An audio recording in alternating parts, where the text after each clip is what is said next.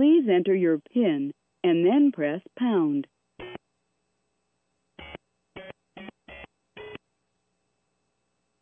After the tone, please record your name and then press pound. Melissa.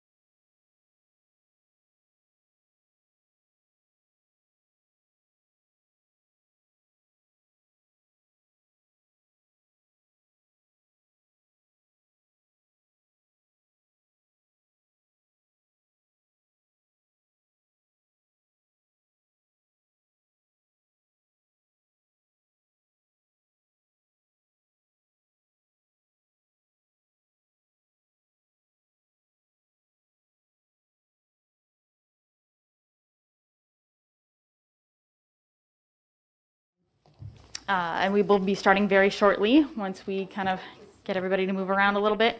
So I appreciate your patience. Thank you very much.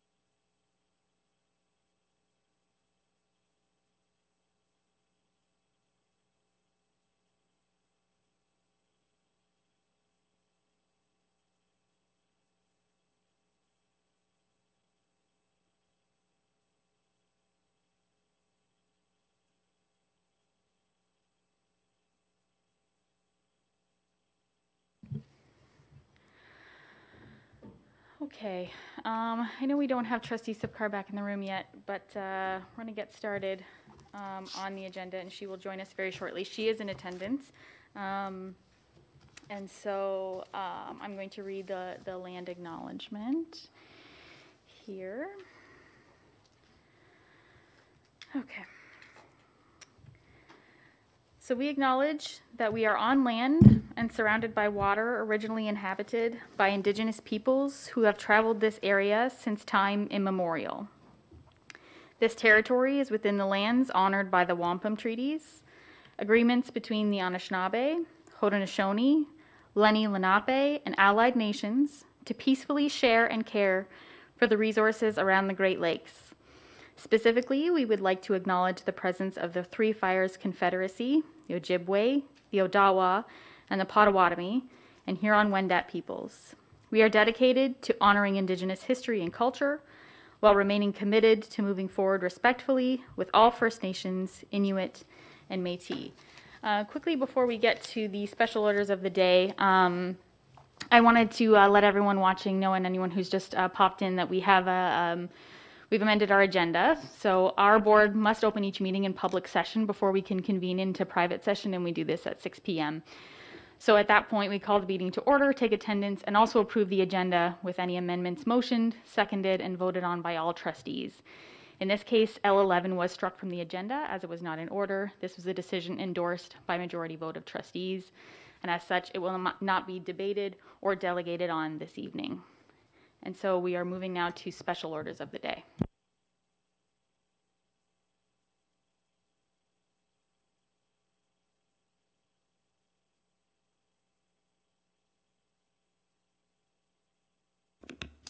I ask you if you could please stand.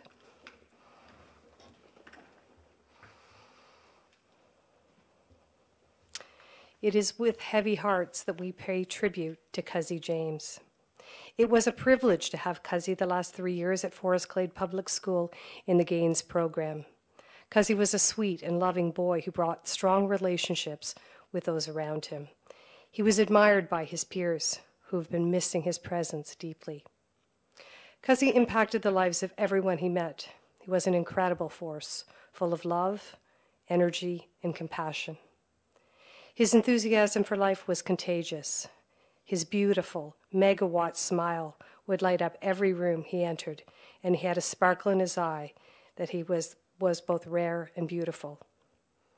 Cuzzy's creativity and artistic talents were gifted to us every day through his love of drawing and painting. He loved bubble guppies and baking. His signature head tilt and giggle were always his way of showing pride in his work, forever leaving footprints on our hearts. His energy was infectious. He found great happiness when everyone around him was having fun alongside of him, dancing and singing to his favorite silly songs like Tootie Ta, Daddy Finger, and Freeze Dance. We truly believe Cuzzy taught us all more than we could have ever taught him. He taught us how to communicate with no words, always dance like no one is watching, and start every meal with dessert first. Cuzzy's life and legacy will continue to live on with all who knew him. Please join me in a moment of silence for Cuzzy.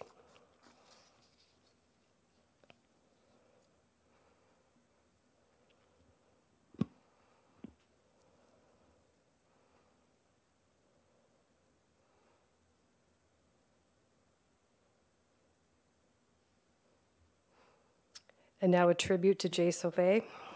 Gosfield North staff and students fondly remember Jace. We have great memories of a little boy who captured our hearts from the moment he arrived.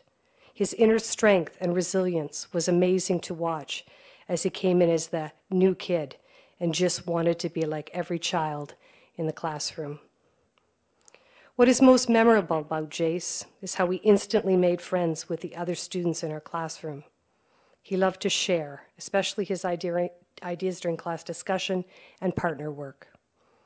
He was quick to lend out a marker or a pencil to someone who needed it. He loved to be able to help others. He always had a smile on his face and an eagerness to share his stories and knowledge, especially in science class. He was a kind soul. He really enjoyed chatting with his peers during class activities. He liked to tell jokes to his classmates, and he made everyone laugh. We looked forward to seeing his wonderful big and bright smile and beautiful eyes every day. We loved his positivity and his vibrant spirit.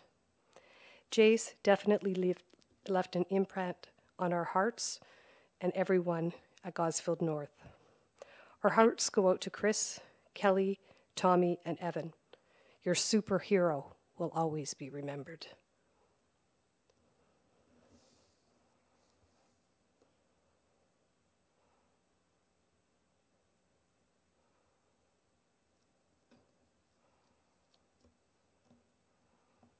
You may be seated.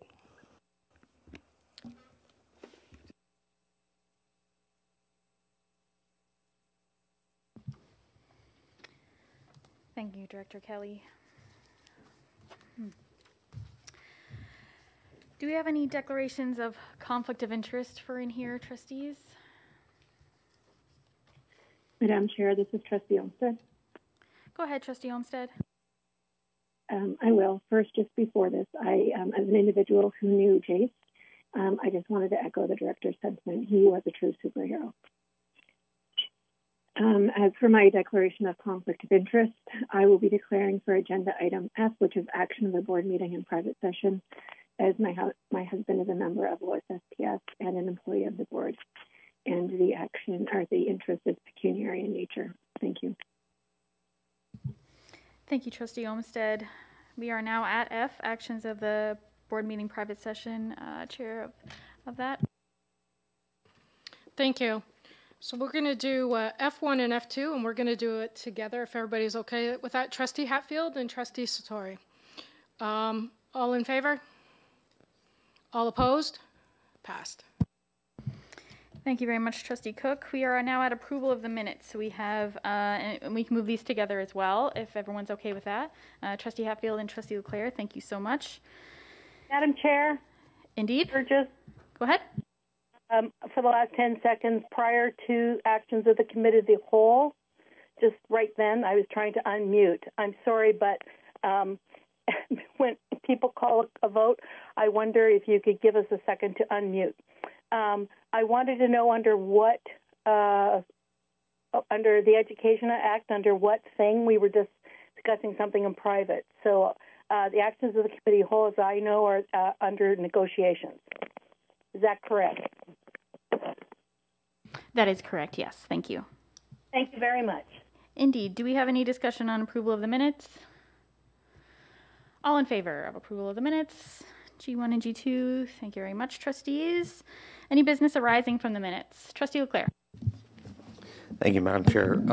In reference to the meeting on the 17th of November, 2020, item L3, which was in relation to us asking for consideration or have the Transportation Consortium consider masking of all students. I'm wondering if we can address the gap that's come to my attention, and I shared the experience with the other trustees this week regarding a student and the fact that there has to be some exemptions to mandatory masking of children on school buses, particularly medical exemptions. This student was denied the opportunity to ride the bus despite the fact that they had a medical reason not to be wearing a mask, and the consortium was less than cooperative when the mother called. And so there is a resolution to how to do that, and that is make sure that the principal is aware and makes arrangements. But that wasn't communicated effectively either on our website or to the principals themselves. So I'm just wondering if we can do something to address that. That's it. Was that a question to administration? Yep. Superintendent Armstrong? Thank you for that. I'm aware of the issue that Trustee Leclerc had raised, and I did clarify with him that if there is a reason why a child is unable to wear a mask, if they're from on the bus, that the parent does need to contact the school principal, and that a tag is provided by the school for the child to put on their backpack, which readily identifies that they're not required to wear a mask. Our principals, I thought, were aware of it, so I'm surprised by that, but I'm certainly happy to communicate that just to make sure that that is clear to everyone. And just second to that, the transportation should have known that as well, right? They should not have said to her that riding a bus is a privilege. Transportation was the one that established the process with the tags, so like I said, I'm a little bit surprised, but I'll certainly address it. Thank you very much. Any other business arising from the minutes? I'll give those on the phone a minute.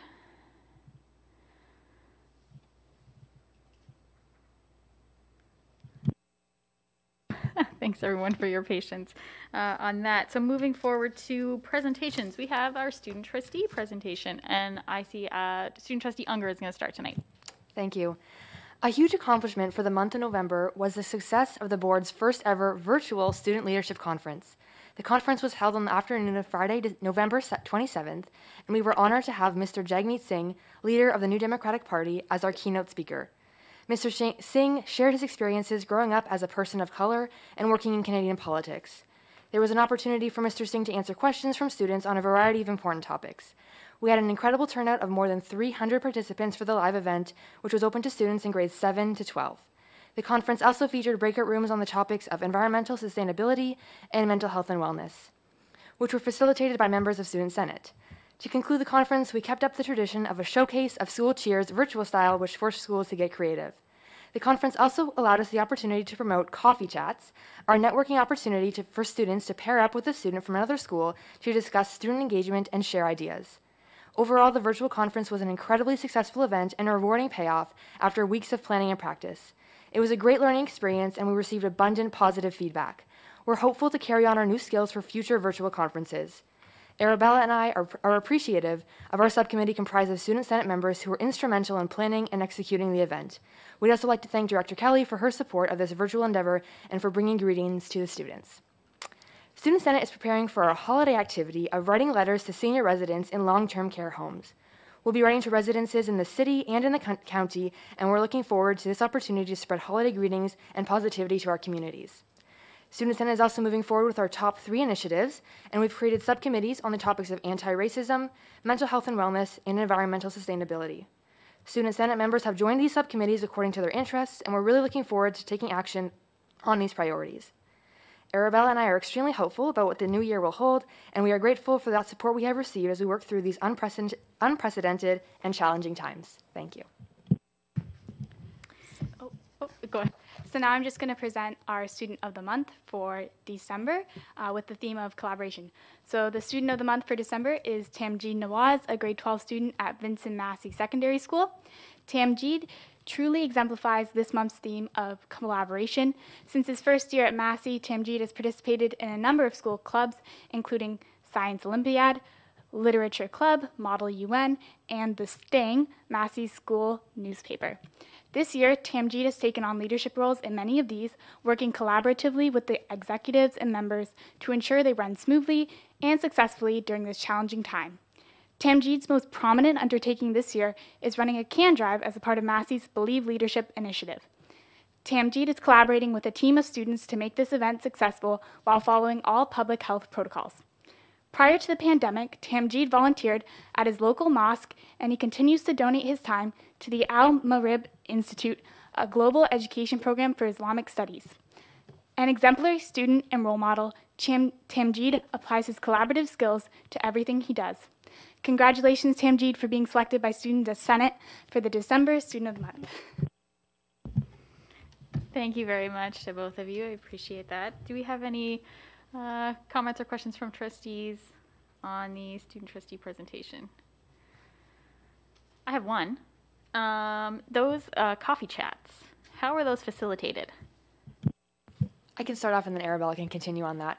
We created a Microsoft Forms that spoke a little bit to students' interests, some things just about them, and then we took those responses and we paired them with a different student from a different school for a chance for those students to just meet someone, create a friendship, and learn about that. And we wanted that networking to be there, even in a virtual conference. And Arabella and I experienced coffee chats at the OSTA conference back at EGM.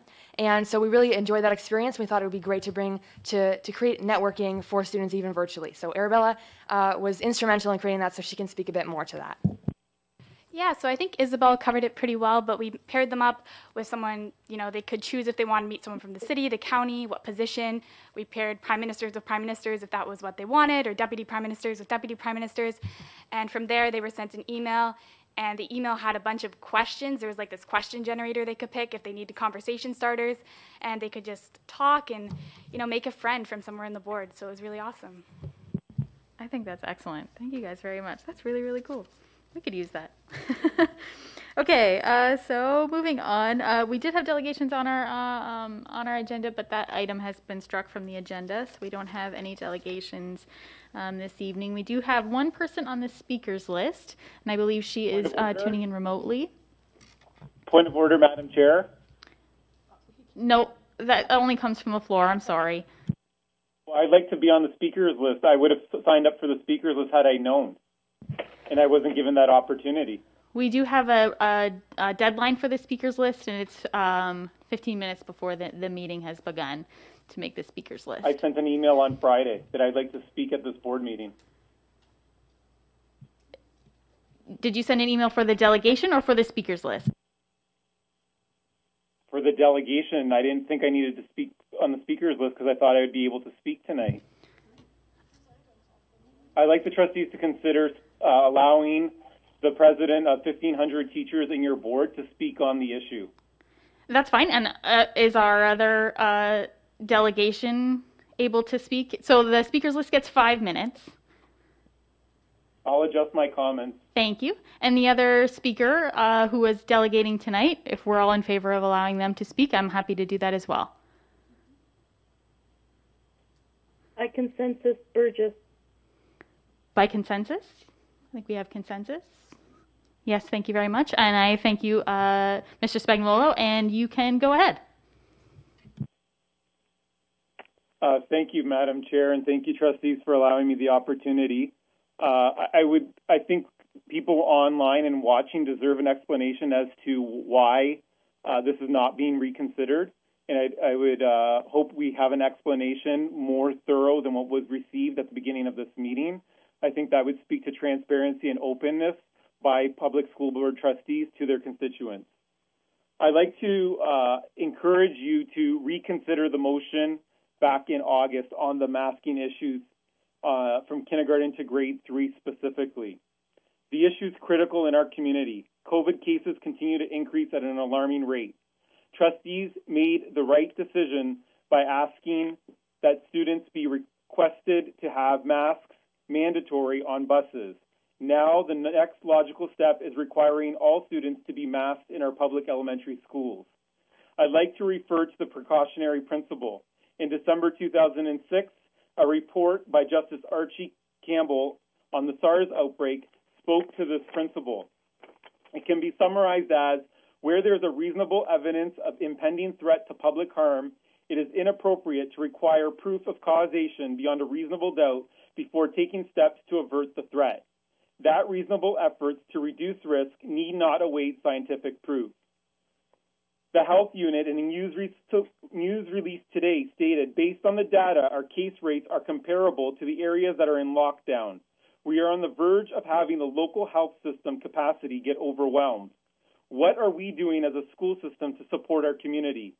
We need to do something to protect the people in our schools, our staff and our students, and further the families to whom they return to every evening. Primary class sizes are relatively the same as in years past. The teacher is masked, the support staff are masked, yet the children are not. If this same group were to attend a movie theater, a grocery store, or a public library, every individual would need to wear a mask. But because it's a school, there is no provincial mandate. This notion boggles the mind. Thankfully, some school boards have taken the prudent and cautious approach and insisted that all students wear masks in their schools. These boards include, but are not limited to, the largest school board in Canada, the Toronto District School Board, Ottawa French Catholic, Waterloo Public and Catholic, Peel Public, Limestone District, Trillium Lakelands, Tame Valley, London Catholic, Upper Grand, and Halton School Board. the CDC in the United States advised that all children 2 years of age and older should wear a mask. The more layers we have, the safer our buildings can be. There is no risk-free solution when dealing with COVID, but trustees have an obligation, a moral obligation, to mitigate. The American Academy of Pediatrics stated in August of 2020 that the use of cloth face coverings by children ages 2 years and up should be a part of all plans for a safe return to school. Their president stated, just like children understand that they must wear bicycle helmets and buckle their seatbelts, they will come to learn to wear masks routinely when necessary. Wearing a non-medical mask or face covering is especially important in indoor or crowded settings. Our schools are indoor and they're crowded. Locally, the case count for children from 0 to 19 was at 153 for every 100,000 people, and was the lowest case count when compared to other age groups from March to August. Since school began in September, those numbers have increased to 246. Further, in the GTA, where a number of schools underwent voluntary testing for all students, 100% of those schools were closed and moved to virtual learning. This tells us that there is asymptomatic cases in our schools. Schools are a contributing factor to community spread. Further, according to David Fissman, a professor at the University of Toronto, he states that in Ontario, public health measures are starting to flatten the percent of positivity in all age groups, except in the age category of those 10 years and younger. I implore you, trustees, to make a decision that will protect the very people in your care. There's no financial cost to the school board, and it benefits the system. It benefits the community. It benefits teachers, support staff, and children and their families. Yet every day, thousands of children are being exposed for the majority of their waking hours to COVID-19 in their schools. Tonight, you are essentially being asked to reconsider a decision you made in August. Changing your vote should not be seen as a sign of weakness, but rather a sign of strength. Adapting your decision-making based on new information in a changing context shows leadership. As professionals, we strive every day to improve. I want you to envision looking back in 2 or 3 years to our current pandemic, knowing you, as decision-makers, did all you could to protect staff, students, and the community. Would that not be a better feeling to have instead of looking back and knowing you could have done more? I implore you to side with safety and side with mandatory masking. And I ask that a trustee put forward a public motion to reconsider the decision so that we can see the public debate and not do it in private session. Thank you. Thank you. The next speaker on our list is Kristen Garrett-Spanswick. Thank you. Good evening, and thank you for allowing me the opportunity to speak to you this evening. My name is Kristen Garrett-Spanswick, and I represent educational support staff in the Greater Essex County District School Board. My members support the daily learning and needs of students in junior and senior kindergarten, as well as students who are developmentally and behaviorally complex throughout all grade levels and programs in our system. They are early childhood educators, developmental service workers, educational assistants, support workers for the deaf and hard of hearing, child and youth workers, and temporary support staff, to name a few of the 16 job classifications that are part of the ESS bargaining unit. In the majority of work that the educational support staff members do, they find themselves unable to physically distance from students, which deems them to be high risk.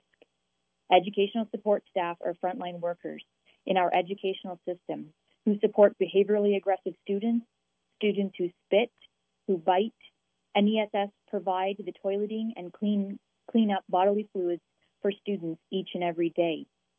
Although ESS, along with other staff, are being directed to wear shields in addition to their masks for the protection of themselves and those around them, in some cases they are also wearing gloves and gowns.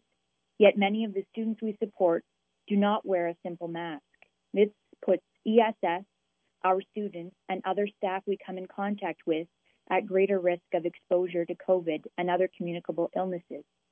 One of the main health and safety concerns of all union affiliates remains the increase in local case numbers and the balance of keeping staff and students safe. This must be a concern of the board as well. By having all students, unless medically exempt, wear masks in our schools, we would, as a board and a school community, be displaying an overarching strong signal to the rest of our community that we are doing everything to help keep those in our schools safer, and in turn, the rest of our community safer, as we try to do our part to mitigate the spread of this virus. At the start of this pandemic, just a few short months ago, it was thought that children were less susceptible to catching the virus and infecting those around them. However, we know that this may not be accurate. This is reflected in what we are seeing when it comes to positive cases in our board alone. The majority of cases have been in students. Were those students wearing masks? Would masks have helped limit these transmissions in our schools? We will not know. These details are not shared due to confidentiality. General COVID data suggests that the majority of cases are mild or asymptomatic, which only continues to spread when people go without a mask. We know that upon speaking, especially loudly, the virus is released into the air in the form of droplets. The louder one speaks, the more the virus spreads. The virus can remain for many hours in a room simply due to speaking without a mask and the droplets remaining on surfaces. Masks for all would help to mitigate this in our schools. This pandemic is taking its toll on the mental health of those dealing firsthand with large groups of people, including children, who may pose a risk to one's health. Here in our board, all staff are feeling anxious, and educational support staff are the most vulnerable when dealing daily with high-risk cohort mixing situations with many students that are not wearing masks. ESS are suited up in layers of personal protective equipment as mandated by the board to protect themselves and those around them, including students. But there has not been the same expectation of the board for all students in the system. We know that students get caught up in the wonderful activities and learning being presented to them in our schools. They forget how to use the proper cough protocol of coughing into their elbow. They may forget to wipe their nose and wash their hands immediately after. As a result, those droplets travel, posing a risk to their classmates, their teachers, their ESS, and others. Teachers, ESS, and others in buildings, including older students, are modeling the wearing of masks. Given that all students will now have to wear masks on the school buses, it seems like a natural transition for them to wear them inside our schools as well. Children are adaptable to new things, often more so than adults. With the right message and teachable moments, students will be proud to be part of a solution. Under the Occupational Health and Safety Act, the board has a responsibility to make the workplace, that is our system, as safe an environment as possible for staff. And it is a shame that there are inconsistent measures in large areas of this workplace where not everyone is required to wear a mask. This is not the same in the greater community, as everyone is required to mask up prior to entry, or no entry is permitted. We have entire classrooms where the only people wearing masks are the adults, where not a single student has a mask on. How is this helping to mitigate the risk for all? I have heard from many ESS members whose worst fear would be that a student in their care at school become exposed to the risk of the virus. They are doing everything in their power to minimize the risk, to keep their students safe, but without students wearing masks as well, the risk level remains heightened. Ms. Garrett-Spanswick, I'm so sorry to interrupt, and I know that we've kind of done this to you on the fly here, but can you wrap up quickly? Speakers list is 5 minutes, delegations are 10. I'm so sorry. If we can just wrap it up. Absolutely. I'm speaking as fast as I can. I understand that the board's previous decision met the minimum guidelines set out by the government and ministries, but we can go beyond the minimum. We can do better, especially here in Greater Essex, where our local case numbers continue to rise. We need to collectively be part of the solution. You may feel that my comments, this is the end, you may feel that my comments about student safety is not part of my purview as a union leader, but the safety of educational support staff members is impacted by the safety practices set out for all. A student's learning environment is my members' working environment, and making it as safe as possible is my goal. I certainly hope it is the board's goal as well. As you, the trustees, consider the motion that had been put before you this evening, I would ask that you consider the health and safety of all students and staff within the GECDSB community and what is in their best interest now, so that we can all move forward from this pandemic sooner rather than later. Thank you. Thank you very much, and I appreciate that quick adjustment there for time. And for trustees, we're going to go through, we have one more speaker on the speakers list, and then we'll open the floor for questions of our speakers. So we do have Chantel Meadows, on this speaker's list? Hello. Go ahead, Ms. Thank Meadows. you for having me. Thank you for having me. I'm speaking with you today to beg for you to reconsider K through 3 masks in our school. I'm a proud mom of a 5-year-old and an active community member. Masks are mandatory to go to the store, to attend doctor's appointments, attend in class for grade 3 to post-secondary school. In some places, masks and shields are required at all times. Masks should be required for K through 3 just as they are in the public. Now, as children are bused to school as of January 1st, 2021, they will be required to wear a mask. But when they enter the school, it is not mandatory. How does this make sense? Schools have been closed, cohorts dismissed, families keeping their children home because of the mask protocol for K through 3. We need to follow suit with the largest school board in the country, the Toronto District School Board, and make masks mandatory for K through 12. Multiple health units have supported other school boards on this same issue. Our numbers in Windsor and Essex County are rising. Our families and those most vulnerable are at risk, and the board can be part of the solution. Protecting our children means we are protecting our frontline workers as school outbreaks place pressure on our healthcare system. We need our children to be safe. We need our educators to be safe. We all want to be safe. This is one step that we can make to help. Please look at what others are doing. We're close to a potential lockdown in our community. Let me be very clear. I want to send my child to school, and I want to send her knowing that my decision to have my grade 1 student wear a mask is supported by administration. But until a K through 3 mask policy is implemented, this support cannot happen because, I quote, "It is not mandatory," unquote. Having some educators tell students, quote, "they don't have to wear a mask," unquote, when parents have requested it is unacceptable. As a parent, I value a public education and the professionals teaching and supporting our children. It truly takes a village to raise a child, but we need an equal opportunity to ensure the safety of our children with a consistent message of mandatory masks K through 3. Please be part of the change. Please have children K through 3 wear masks in our school. Thank you. Thank you, Ms. Meadows, and thank you to all of our speakers. Do any trustees have questions for the speakers? Trustee Ching.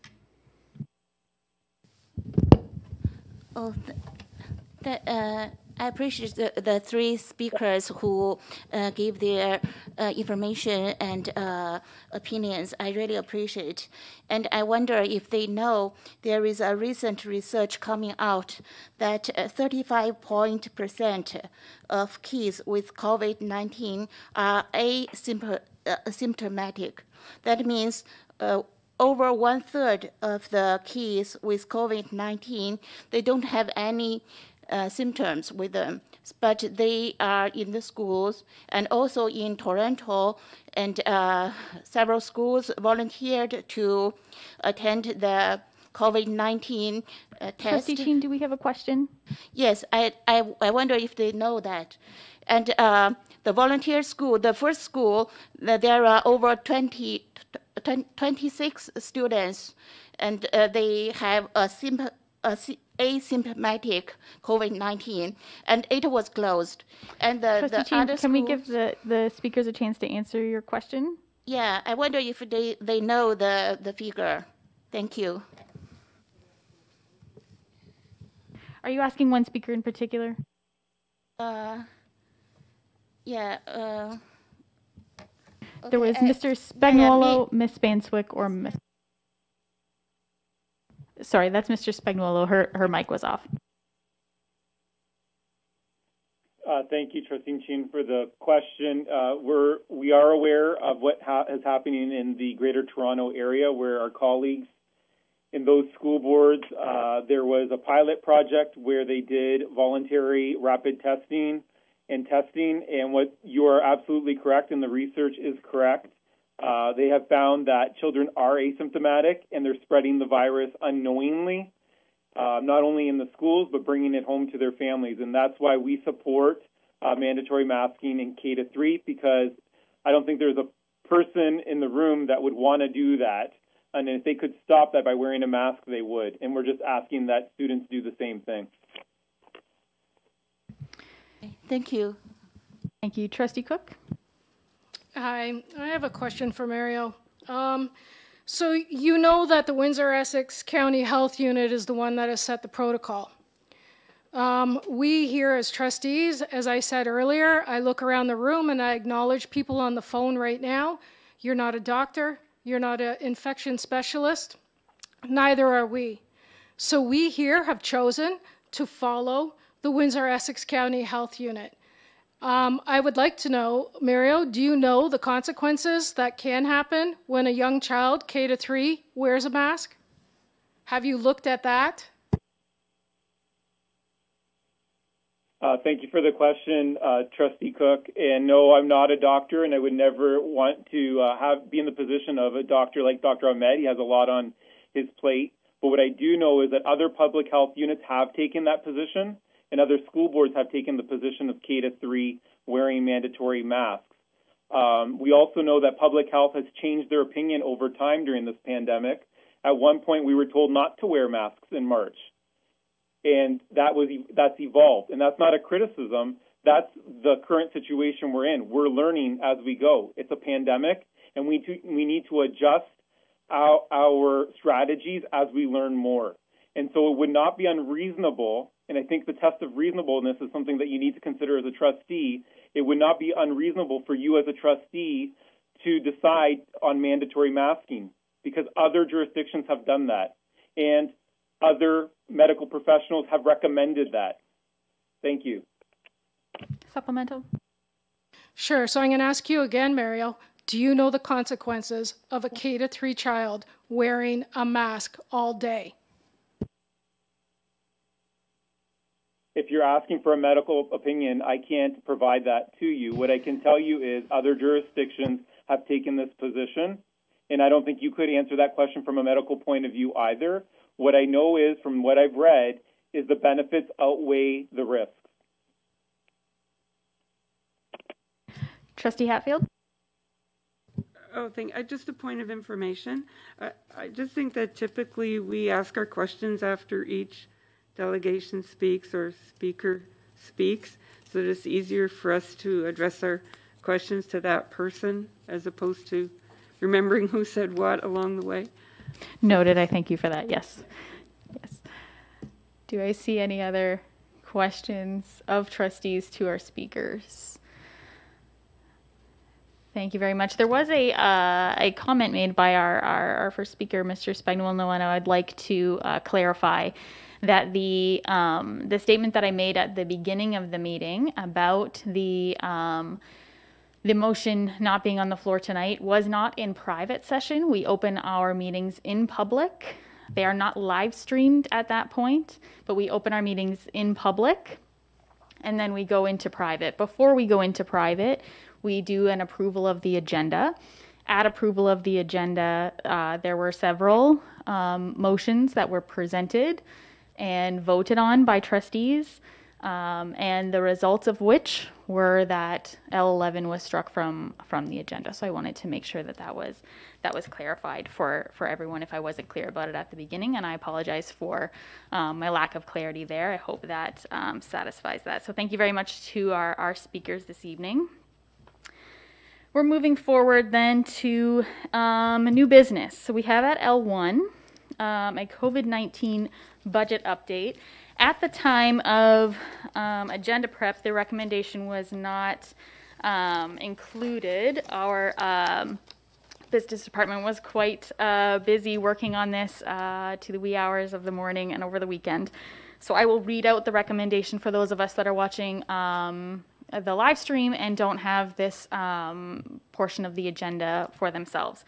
It is a little bit lengthy, so I apologize for that. The recommendation that the board approve an additional operating deficit for purposes of the Ministry of Education compliance calculation of $4,168,891 resulting in a total deficit for ministry compliance calculation of $8,421,647,000, representing 2% of the board's operating allocation, and that of the total deficit for compliance purposes of $8,421,647, an amount of $957,197 is to be used for the purposes of drawdown of accumulated capital surplus for amortization of committed capital projects funded directly by the board. The remaining total deficit in the amount of $7,464,450 is to be used to fund specified COVID-19 expenditures in which no direct ministry funding is available. And I look to administration to speak to the report. Superintendent Armstrong? I have a PowerPoint presentation. Pardon me, I'm sorry. Now I have messed up procedurally. Thank you. I need a mover. Trustee Sipcar and Trustee Sartori, thank you so much. Oh, presentation as well, yeah. Oh, we've got a PowerPoint? Yep. I do, if I could. And sorry, just to clarify, so trustees on the phone, do they have access to this PowerPoint as well? Yes. Okay, so trustees on the phone, we're going to be following along with the PowerPoint here, and I just want to make sure that you're able to follow along. I do apologize that you're getting this information a little bit later. We actually did have a report drafted and a recommendation, and then we had information from the ministry that came through Thursday afternoon, and it resulted in reevaluating. Chantal Meadows. Reevaluating the Is now report. exiting. Through you, Madam Chair, I'd just like to thank Mr. Mayhew and Superintendent Armstrong. That was a lot to turn around and deal with in a weekend. So I just want to say a huge shout out to you, because I didn't know that you'd be able to get it all done. So thank you for that. No problem. Thank you. Before I begin the presentation, I would like to thank Mr. Mayhew, who is our Manager of Facilities Services, Financial Services, they're alike, but not, for his efforts in advancing the work on the board's revised estimate submission. And this allowed us to provide you tonight with a financial update related to COVID-19. Sean's hard work, commitment, and attention to detail were very instrumental, and I greatly appreciate him and the work that he does. So tonight I wanted just to provide you a high level with a background, some information with respect to the COVID-19 funding updates since our last discussion, a revised projection on expenditures related to COVID-19, a financial summary and a quick discussion on our accumulated surplus, and then a discussion about risks and opportunities which led to the recommendation which Madam Chairperson just read. So in terms of the background, how did we get here? In response to community spread of COVID-19 in Ontario, the provincial government announced the closure of all publicly funded schools on March 13, 2020. The school closure order was extended to the end of June 2020, resulting in all students participating in distance learning. On July 30th, 2020, the provincial government issued its Guide to Reopening Ontario Schools to support the safe reopening of schools for the 2020-21 school year. This guidance was developed on the principles of providing safe and healthy school environments for staff and students, providing high-quality education for every student, addressing gaps in student learning, mental health, and well-being as a result of the school closures last year, and maintaining close communication with parents and reducing barriers for their return to work. The province identified our board as a designated school board, requiring its secondary students to open under an adapted model with class cohorts not to exceed 15 students, and with alternating schedules with at least 50% of in-class instruction. The provincial guidance also provided specific directions over health and safety, cleaning standards and protocols, and some funding investments. Shortly after the release of the guidance, on August 11, 2020, the board approved its 2020-21 budget, reflecting announced COVID funding at that time of $1,866,140 and COVID-related expenditures of $5,161,699, resulting in using a deficit and using the board's accumulated surplus representing approximately 1% of its operating allocation, and that amount on the recommendation was $3,295,559. On October the 6th, 2020, administration provided the board with a COVID-19 financial update at its Operations and Finance Standing Committee meeting, noting the preliminary nature of those projections due to limited data associated with the reopening of schools. At that meeting, administration committed to providing the board with a further COVID-19 financial update in conjunction with the revised estimate submission to the ministry, which is due next week. So now I'd just like to update you in terms of funding announcements that we have received since our last discussions. To support the financial challenges of school boards in reopening its schools and implementing the necessary measures outlined in the province's Guide to Reopening Ontario's Schools, a number of funding announcements were made by the ministry from August 2020 to current. On October the 2nd, 2020, the ministry announced amendments to Ontario Regulation 280, subsection 19, to provide legal authority for boards to have greater access to their accumulated surpluses without first obtaining ministry approval. These amendments include, for the 2020-21 school year only, school boards may incur an in-year deficit of the lower of 2% of the board's operating allocation and the accumulated surplus balance if it's incurred for reasons related to COVID-19, and it removed the requirement for the in-year deficit elimination plan. Based on the amendments to the regulation, the board may utilize 2% of its operating allocation, which is estimated to be $8,421,647 from its accumulated surplus to address COVID-related 19 expenditures. On November 26, 2020, in response to unexpected enrollment declines experienced by school boards due to the COVID-19 pandemic, and which did not inform the development of school board budgets, the ministry announced a one-time funding stabilization for the 2020-21 school year through the establishment of a GSN funding floor. The one-time funding stabilization is subject to certain regulations being made by the Lieutenant Governor and Council under the Education Act.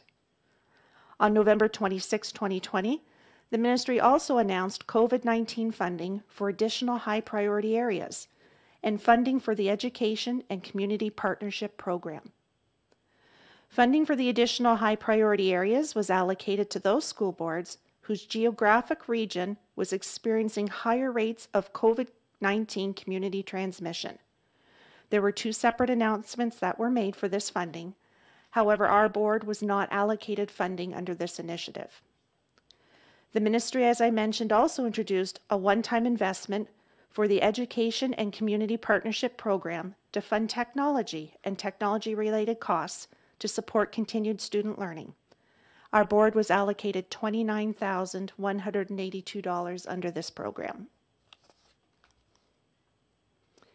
In conjunction with its revised estimate submission, the board is projecting an enrollment decline of 174 elementary students and 0 secondary students from its original budget submission. The declining enrollment is a consideration in the ministry's calculation of the board's GSN floor amount. On December 3, 2020, the ministry provided the board with a template to calculate the projected floor amount. Based on the ministry's template, the board is anticipating a GSN stabilization grant of $4,162,958, which reasonably approximates 1% of the board's operating allocation. However, it should be noted that no guidance has been provided by the ministry as to how the GSN stabilization grant may be utilized.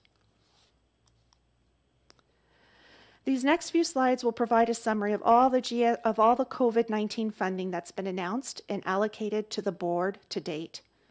This first slide will show the GSN funding that's been received for COVID-19 related purposes. And again, this is tied to enrollment. So if we have enrollment changes, this funding will either increase or decrease.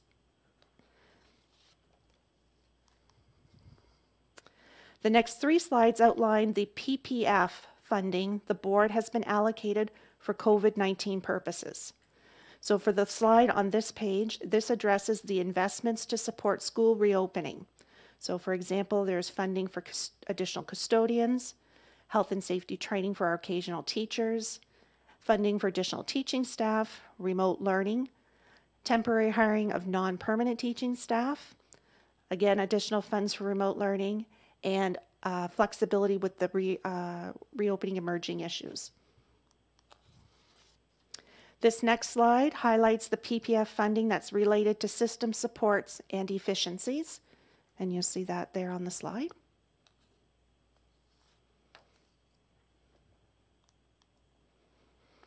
And this slide addresses funding for student mental health and special education, again, related to COVID-19. The total PPF funding, which is the aggregate of those 3 slides, is $7,537,526. And when you put them together with the COVID GSN funding that we have received of $4,567,515, plus the PPF funding that I just mentioned, we have total funding of $12,105,041 to support COVID-19 related expenditures.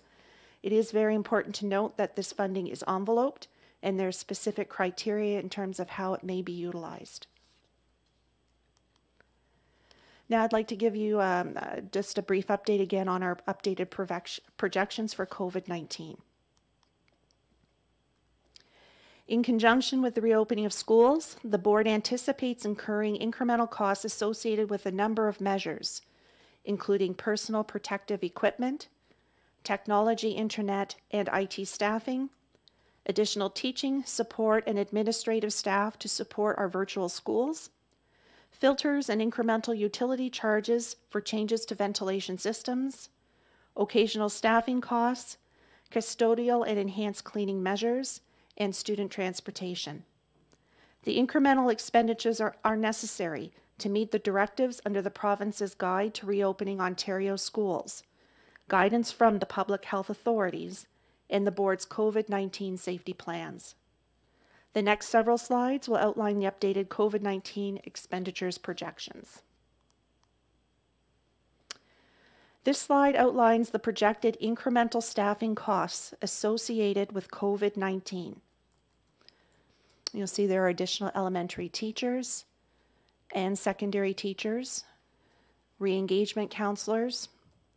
There's our virtual school administration that is incremental as well. Our technology-enabled learning contracts, IT tech support, software support, and help desk teams, casual custodians, and funding for the health and safety training that our occasional staff took at the beginning of September. The total projected incremental staffing cost is $8,110,440. This slide outlines the incremental technology costs. These are exclusive of staffing, which was mentioned on the previous slide, and these costs are required to support the system through the COVID-19 pandemic. And you'll note that the total incremental technology costs are $4,157,182. That includes the procurement of 6,200 student devices. These are commitments, so the purchase orders have been submitted for that, so these are committed costs. Other costs, these are other costs that are associated with supporting the system, mostly from a facility standpoint, and I've highlighted those on this schedule. The PPE costs, those are costs that we've primarily already incurred at the beginning of the school year to ensure that we had all the appropriate PPE supplies on hand before the start of school.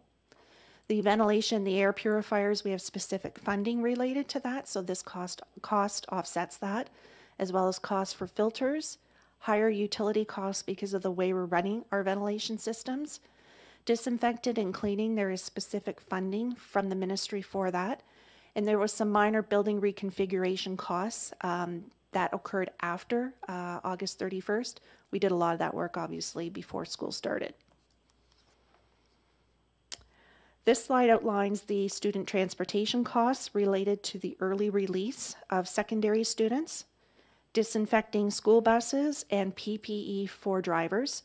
You'll notice that there are some route savings identified on this schedule, and this is primarily due to the fact that there are fewer pieces of equipment that are being used because the number of riders on the buses obviously are lower.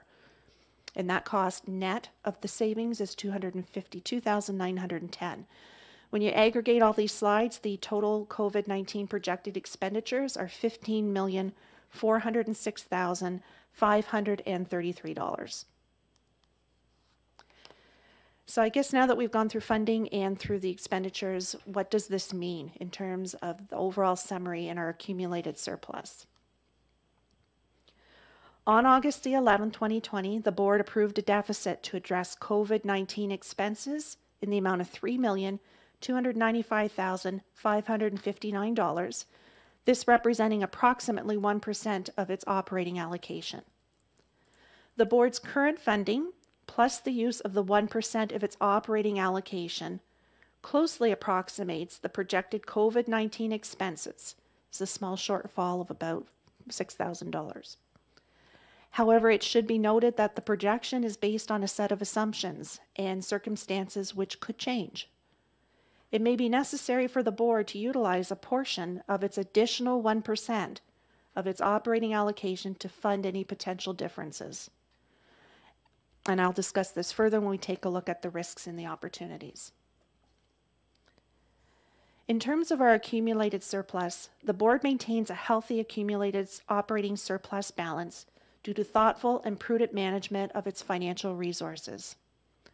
As a result of the school closure order in 2019-20, the board realized a higher than expected in-year surplus due to unspent GSN funding.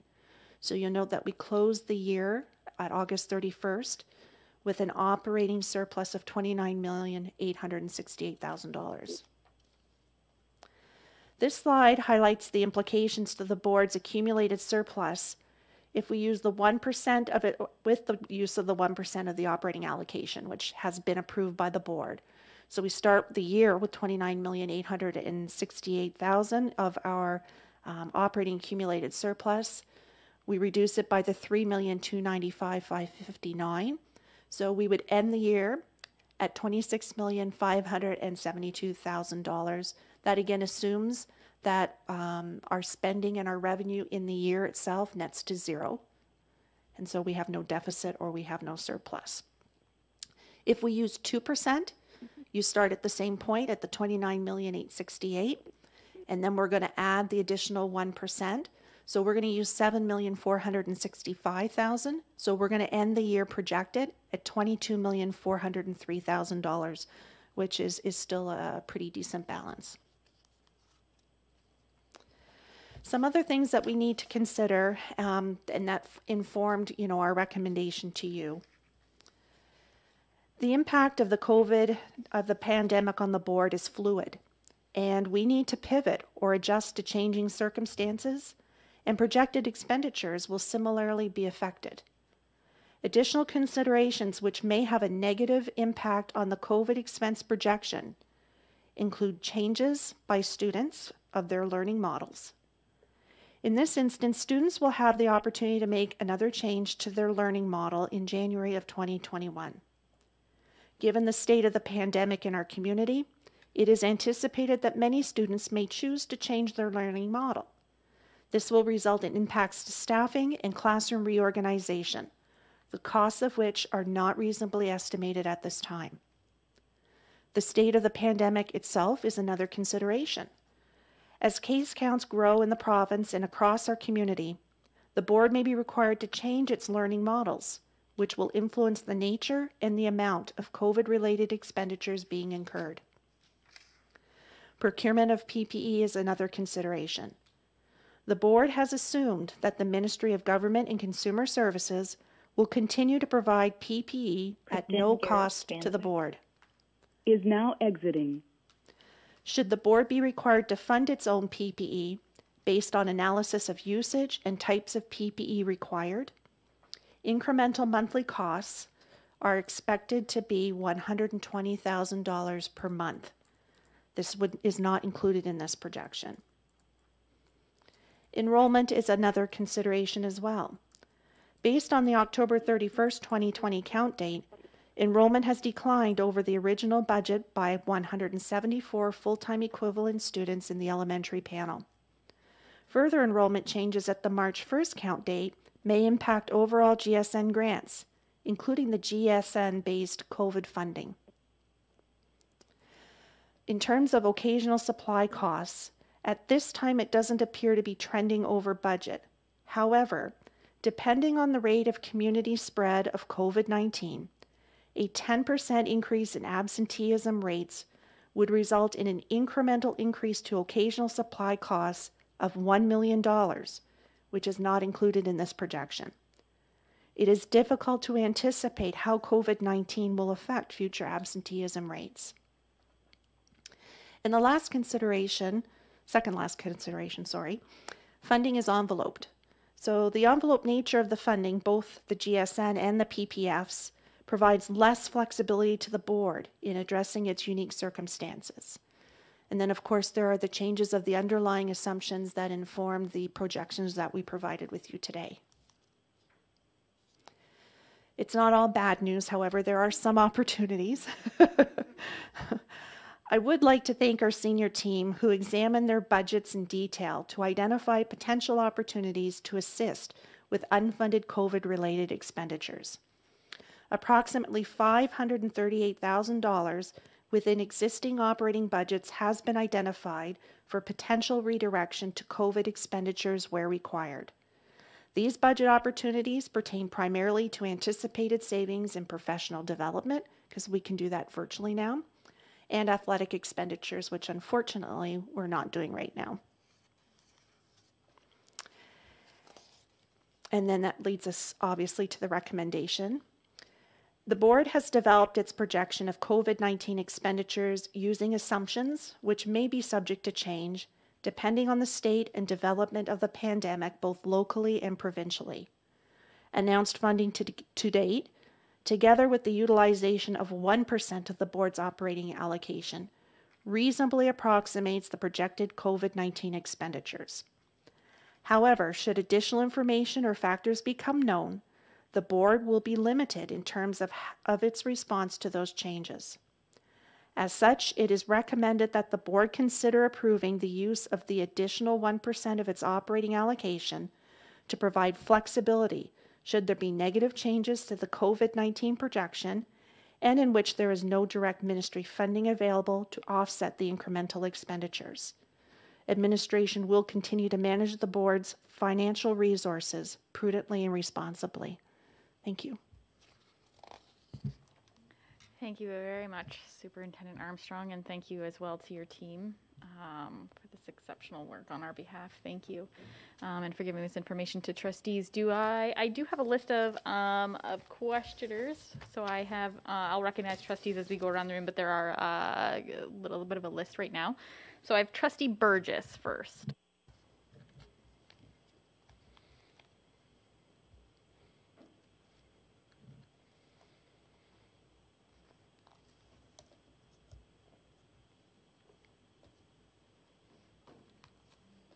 Thank you, Madam Chair. I just unmuted. My question, I think, was a while ago on slide 10. And it was about the FTE enrollment decline and its effect on revised estimates and obviously funding. We are down 174 full-time equivalent in the elementary panel. Because we just got this afternoon, I can't compare that to earlier reorg dates or whatever. Is that unusual? And can you tell us why? Does it have anything to do with withdrawal of students from the system to homeschool or what? Through you, Madam Chair, yes, I believe it would be definitely a lower number than we have in the past, a higher number than we've had in the past in terms of over our projections. I think it is some homeschooling, the choice in some cases to homeschool. When we look at those numbers, that would have affected that. So yes, I do believe the pandemic and the learning situation has affected that. That has been a phenomenon that I think has been seen around the province. Supplemental, right. Trustee So, Murray? Madam Chair, supplemental. Go ahead. It's not on the recommendation per se, but it is on that. So how are we supporting those folks who have withdrawn, who possibly have gone to homeschooling, when we are offering paper packages, for example, and online and obviously in person? So how are we supporting them when they should be encouraged to, say, sign on to our paper pack? Through you, Madam Chair, yes, there has been encouragement by our re-engagement counselors and our social workers. There have been, I know through Dr. Pike's office, been a number of contacts to encourage that, but people do make their choices. We are always reaching out to see if there's an alternative that we can provide, but I think it's a reality of the context that we're in. Okay, thank you very much. Thank you. Trustee Sipkar. Thank you, Madam Chair. So I'd like to understand this from a procedural perspective. I made note on the first page of the report that we have already approved 1% of our surplus, but there was no mention of a defeated motion that had already occurred. And from a procedural perspective, as we have been debating motions that have been brought forward from previous meetings, I'd like to understand, as the mover of this current motion, how this one is in order when essentially I think the intent of the first paragraph is asking the same thing. So I'd like an understanding from administration about how we can bring forward the same motion again several months later.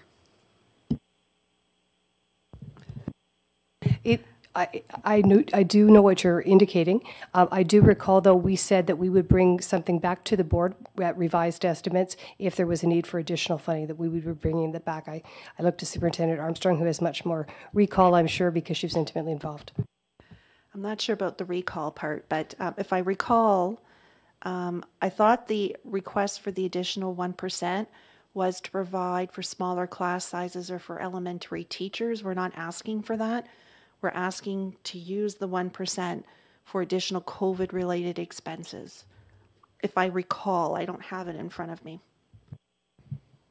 Trustee Sipkar, follow-up. Sure, thank you. So I noted, though, that on page 4 of 7, that you do note that staffing is a part of the COVID expenditure projections, specifically elementary teachers, for a total of $3.2 million. I did look back at the motion. It does say to address class sizes. Would you not agree, though, that part of the money that you're asking us to approve tonight would potentially be going to staffing at the elementary level as well? Potentially, yes. We have funding from the ministry that allows us to do some hiring of permanent positions for teachers. We also have re-emerging issues funding that we could redirect, because we have flexibility in terms of that. But yes, some of that additional 1% could be for teachers, but it could also be for change our utilities costs. It can also be used for PPE, for ventilation, for filters. There's a number of items that we could be using the additional 1% for, in which there's no funding or not enough funding. Trustee Apley, do you have a point of information? I do. So as I recall, the motion that was defeated to use the 2% was at a time when we didn't know our expenses. So it was, let's use up to what we can use, the full 2%, and that was defeated. And I don't think that this is an identical motion, because now it's with data, with information, and now we're in the hole, and now we need to resort to that. So I don't think they're identical motions. I think that they're distinct. Trustee Sipkar, do you have a follow-up? I have other questions, but I'll save them for round 2. Yeah, I'll put you on the list. Yes, Trustee Hatfield, thank you for that. I think there was a motion at budget time, actually moved by Trustee Sartori and seconded by myself, asking for a revision to come back to the board. And I believe this is what we're seeing the answer to that. Although I do appreciate and I thank you very much for that clarification, because it was a defeated motion, and we've discussed that earlier, and so I do appreciate that clarification. Trustee Halberstadt. Thank you, Madam Chair. First of all, yeah, I'd like to ask the communications officer that the board voted in favor of back a couple of months ago.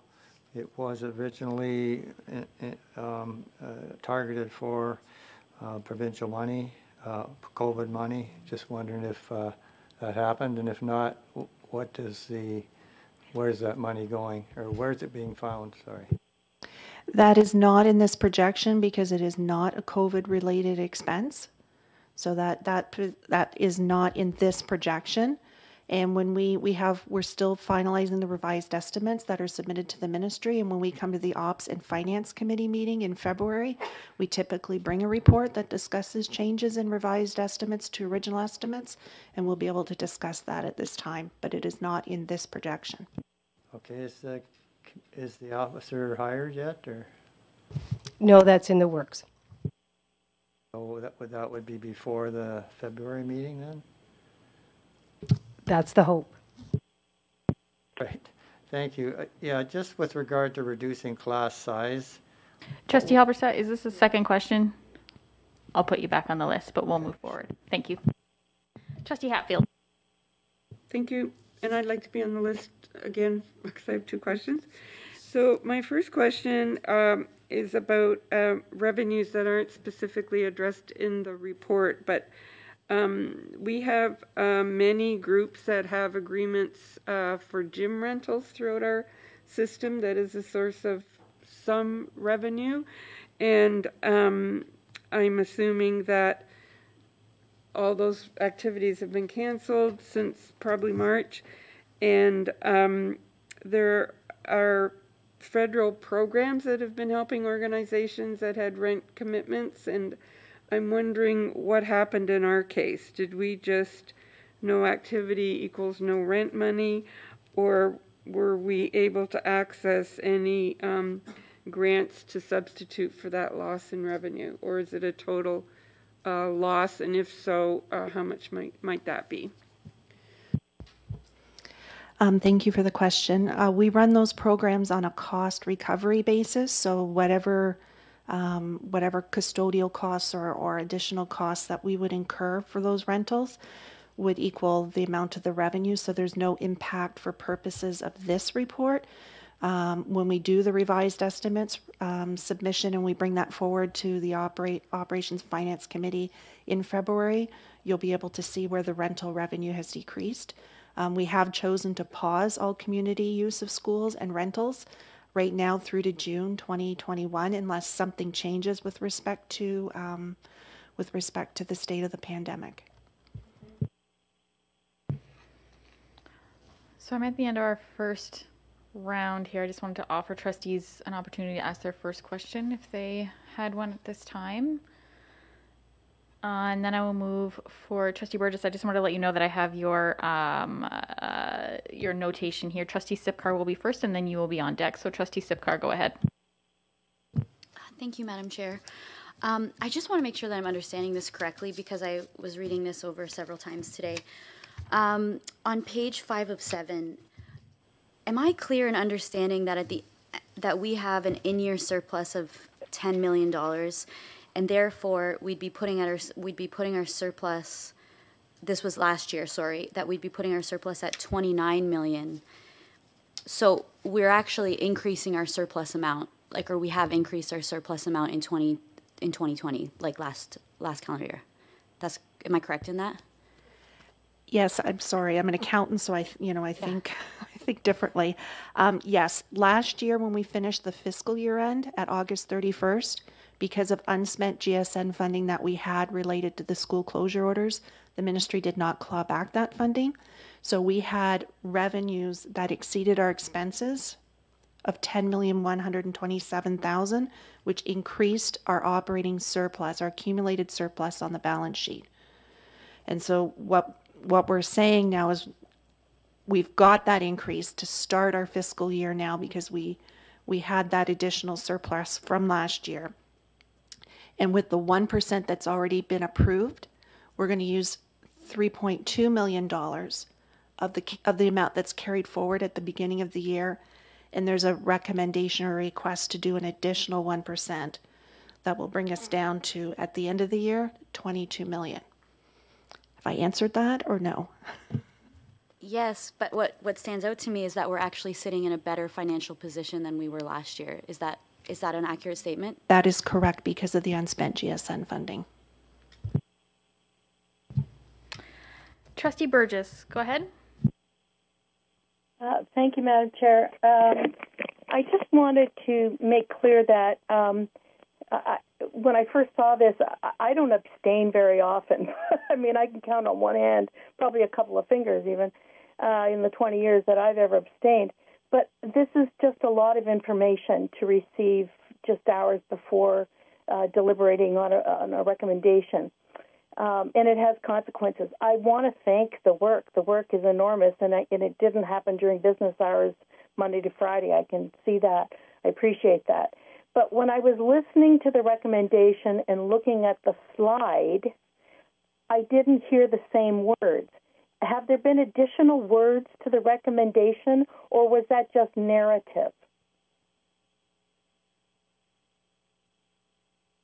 I think Superintendent Armstrong was just adding commentary, and most of that was contained within the report. Okay, so it's an additional word that was added for commentary and for whatever, but everything that was spoken is in this recommendation that I'm looking at on a PowerPoint. Yes. Okay. And Madam Chair, if I could, if you go to Section 37 in our rules, reconsideration, I just want to say, because I can't honestly remember where I was on what day in July or August that we moved the budget, and as far as the 2%, but it says very clearly in Roberts, the purpose of reconsidering a vote is to permit correction of hasty, ill-advised, or erroneous action, or to take into account added information or a changed situation that has developed since the taking of the vote. So it's all in order. Thank you. Thank you, Trustee Burgess. Trustee Halberstadt. Yeah, I'm on the same topic as far as reducing class size. What would it take if we used the surplus money to reduce class sizes in elementary? What are the risks of doing that, if there are risks? I can begin that, and maybe then I look to Superintendent Mills. Obviously, we have changed modes of learning and classes for students a number of times, and we will be once again changing that in January. So even when we do change classes, it is disruptive to students and to teachers, and we will have to, again, go through that in January. So again, it creates a disruption, and people like when they have a teacher and that teacher is consistent. So any change there is difficult for us and to anticipate. For example, in January, we won't know necessarily how those numbers will go. We have added, as you notice in the elementary panel, I think 32 teachers to date, and if we do see situations, we have added. But I look to Superintendent Mills, who may be able to answer. Of course, there is a huge cost to that, but again, the disruption of consistency of teachers and finding teachers could also be another anticipated issue.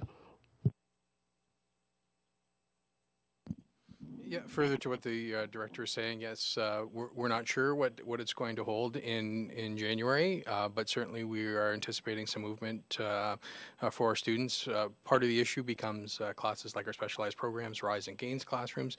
We can't close a classroom in a brick and mortar building because a few students leave, so that's an additional cost. So we add the teachers where necessary, and we've spoken to the director on a number of occasions to help with those. Just one thing I thought of too is, of course, sometimes space would be an issue. If you split class size, you have to have more space for those students, and in some of our buildings, that would most certainly be a challenge. But where there's classings, we will be revisiting that again in January, and certainly we'll look to see what we can do to accommodate some of that. But again, that is a fair bit of reorganization for families. you have a supplemental, Trustee Halberstadt? Yeah, so we have, with what you've just said, we have reduced the class sizes from the last time we took a look at it. From quad 1 to quad 2, the class sizes stayed very similar. So when we look at our class size averages, they remain in primary, they are just under 20. In junior intermediate, they're just over 23, and our FTK are at about 22 and a half. When we look at average class sizes, those are very comparable to our first quad. Yeah, but some can go up to 30 students, right? Some classes.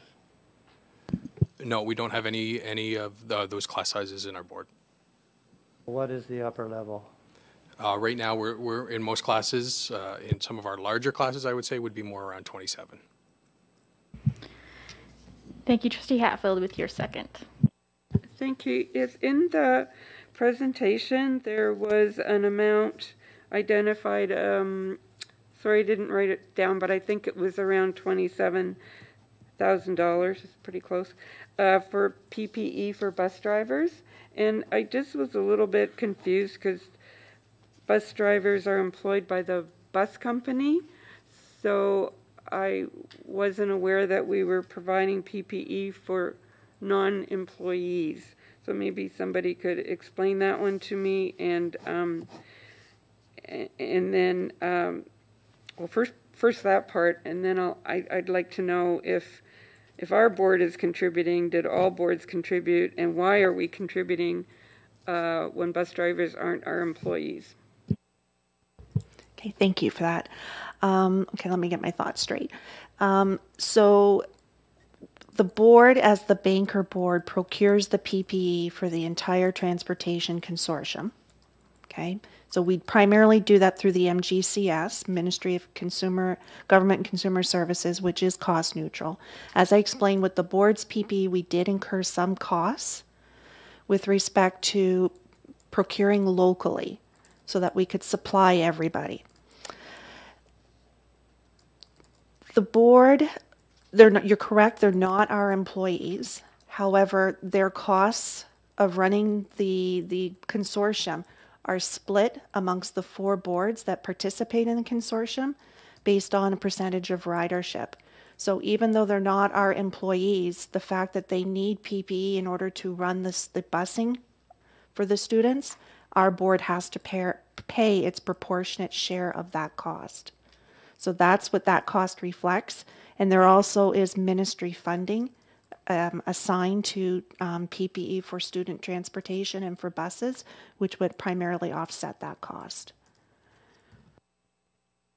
Supplemental, Trustee Hatfield. Sorry, I'm still confused. So why is the consortium responsible for the expenses related to non-employees? Like, we pay for their PPE, do we pay for anything else for them? Like, I don't understand why their employer isn't responsible. Like, I'm confused by that. We have an operating agreement by the 4 boards that are part of the transportation consortium, and we receive funding from the Ministry for Student Transportation, which flows to the consortium, and the related expenses are billed out. Like, it's cost sharing. So all the boards pay the cost. It could be we pay proportionate share of the driver's wages for their PPE. There's formulas within the agreement.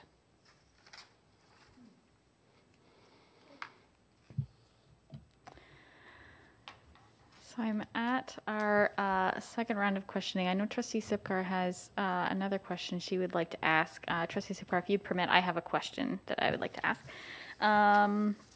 And my question was, and we briefly referred to it in the presentation about the high priority funding. So there are 2 outstanding potential funds that could still come into us. One is that high priority funding that, just for notification's sake, was extended to boards at the beginning of the pandemic who were at a higher risk. We were not at that point in a high risk, although there is some precedent for that funding to be extended to boards. And then there is the second tranche of federal funding, which we have no idea how the provincial government is looking to spend that, or to divide it up, or when, if it will be enveloped, any of those things. So knowing that there's those two outstanding potential funding sources, how does that affect our use of this additional 1% now? It's hard to answer because I don't know how much funding potentially that we could get under either of those two scenarios that would be allocated to the board. So I don't know. We could, if we get additional funding, then, you know, it's incremental obviously to the additional 1%, but at the same time, the expenses, the projection is based on assumptions, and those assumptions could also change and adjust the costs as well. So it's a difficult question to answer. And so these projections that are in there now are what administration is feeling like we need right now, irrespective of the things we don't know, that we need now in order to continue. I'm gathering that. However, Trustee Sipcar brought up a point that we are in a good financial position, and so using this additional 1% and putting it in into play allows us to spend for things that are not enveloped, which is helpful for us. But if these potential funding sources come in and would satisfy those funds and are not enveloped, what happens to that additional 1% that we have now put into the coffers that we can spend? What happens to that? We wouldn't use it. I think that the challenge is that we're going to be submitting a revised estimate submission to the ministry next week. And so if we want an opportunity to say we want to incur the additional 1%, now's the time to make the decision in order to do that. Some of these costs, like, you know, for example, the elementary teachers, the secondary teachers, those teachers are hired and in place. So those are good numbers. Are we going to hire more, or will we have a requirement to hire more? It's hard to say until we know what happens with the change in learning models. The estimates on the utility costs are again an estimate only. It could come in higher, it could come in lower. So we're just trying to suggest that we may need an avenue to have some flexibility in case these projections that we are providing, which we feel reasonably confident about at this time, unless there's changes in circumstances that might influence that. If there's potential additional pots of money through that high and urgent priority area or the federal funding for that second tranche, that helps. Then we don't use the additional 1%. We just don't spend it, but at least we would budget for it through the ministry's revised estimates. Thank you. Trustee Sipcar. Madam Chair, it's Sean Mayhew. Just one comment to make about the 1% as well. One of the biggest costs you'll see in here as well, aside from the additional teachers, is the classroom technology. There's over $3 million budget alone for classroom technology. Those items aren't specifically funded. We have to use our 1% or a combination of the 1% and the other 1% for that money, because we would capitalize that technology and defer it and then expense it over its remaining use of life. And we're not allowed to do that with the current funding being provided under the PPFs for COVID. So that's one big risk area here, just the technology, to keep that in mind. And that seems to be increasing as we go along. Thank you, Mr. Mayhew. Trustee Sipcar. Thank you, Madam Chair. I'm just trying to wrap my head around basically how we can use all the resources that we have available to deal with this pandemic. And I understand that our schools were closed for a significant portion of last year, and there's probably that's partially to understand why we have an increased surplus. But I'm trying to wrap my mind around on page 2, you indicate that there's amendments to a couple provincial regulations, and one of them, it says for 2021 only, school boards may incur an in-year deficit of the lower of 2% of a board's operating allocation and the accumulated surplus balance if it's incurred for reasons related to COVID. Could you explain what the accumulated surplus balance means, what that looks like for us? Of course, thank you. The accumulated surplus balance, if you look on page 5 of 7, our accumulated operating surplus balance is $29,868,000. And then the 2% of our operating allocation, which is based on the GSN funding that we get from the ministry, is the 8.4 million. So the lower of those two numbers is the 8.4 million. That's all we can use, regardless of the fact that we have 29 million on the balance sheet as an accumulated surplus. If we go any further than that 8.4 million, then we need to go to the ministry for approval, and we would have to file a deficit recovery plan. Again, regardless of the amount that's sitting on the balance sheet. Thank you, and I appreciate that explanation. But it does say that there's a removal of the requirement for an in-year deficit elimination plan. So if we were going to the ministry, is that what that is referring to? The removal is if you want to go to 2%. Right now, the way the regulations were currently written, if you could use up to 1% with no requirement for the deficit elimination plan. Now that regulation has changed to say you can go to 2% for COVID-related purposes and not file the deficit recovery plan, and you don't need the ministry's approval. If we were to go any more than that, then we have to file the deficit recovery. So it might be just the way I've worded it in this memo that's not clear. And I'm sorry for that. Thank you. I do appreciate that. I guess I just have one final question, and this can be something that is maybe even for a future Operations and Finance Committee meeting. Would we ever go past that 2% and file that with the ministry, especially in the time of a pandemic?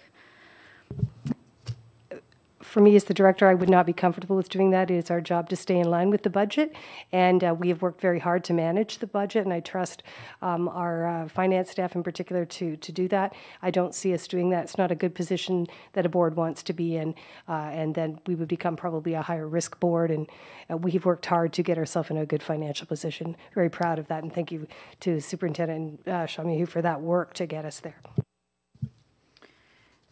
Thank you very much. I do have one last question to wrap it up, and then we'll call the question. And it was kind of prompted to me by something I'd heard about in the presentation and then by Mr. Mayhew, so thank you very much. Knowing that we have this 6,200 student devices, which is on page 4 of 7, and what's currently in our system, what's currently in our system and this additional 6,200 devices, from a device to student ratio, what does that get us closer to? So one of the things that we're doing is we're looking at supporting our students at the virtual school. We've, since the beginning of the closure, we've probably handed out close to 7,500 devices that have been handed out to our families in need. We recently did a technology questionnaire to say that if we were in fully virtual mode, how many people would need devices. So we always want to be prepared for that. We're looking at about another 2,500 families or students that would be in need of devices at the elementary level. So we also are preparing for that. I know our technology is very limited in the elementary schools right now. We've just started to get those back into our compensatory education schools first. And once we've imaged some of the inventory that we have on hand, we're going to get those devices back, into schools. So as a ratio right now, there's a lot that we have out in the community. I couldn't give you an exact number, but we have a lot that are supporting our students out in the community right now. Thank you. I appreciate that, and thank you for that thorough answer, because that was going to kind of be my follow-up. Was if we are, as has been mentioned many times tonight, and I think rightly so, we're looking at high community spread right now and the potential that learning models could change for all.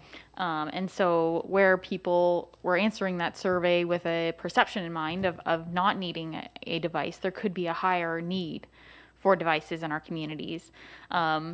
And it being an electronic form, there could be some people that it missed as well. And so I want to make sure that we are, just as you said, doing everything we can to make sure that our students have what they need, that our families have what they need if we had to shift.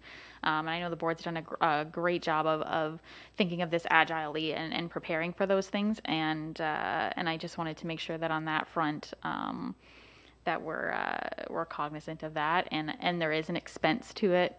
Significant expense to it, and I want us to be fiscally responsible in that, and also with a focus to what we need now and what we may need. So thank you for that. I appreciate it. Director Kelly?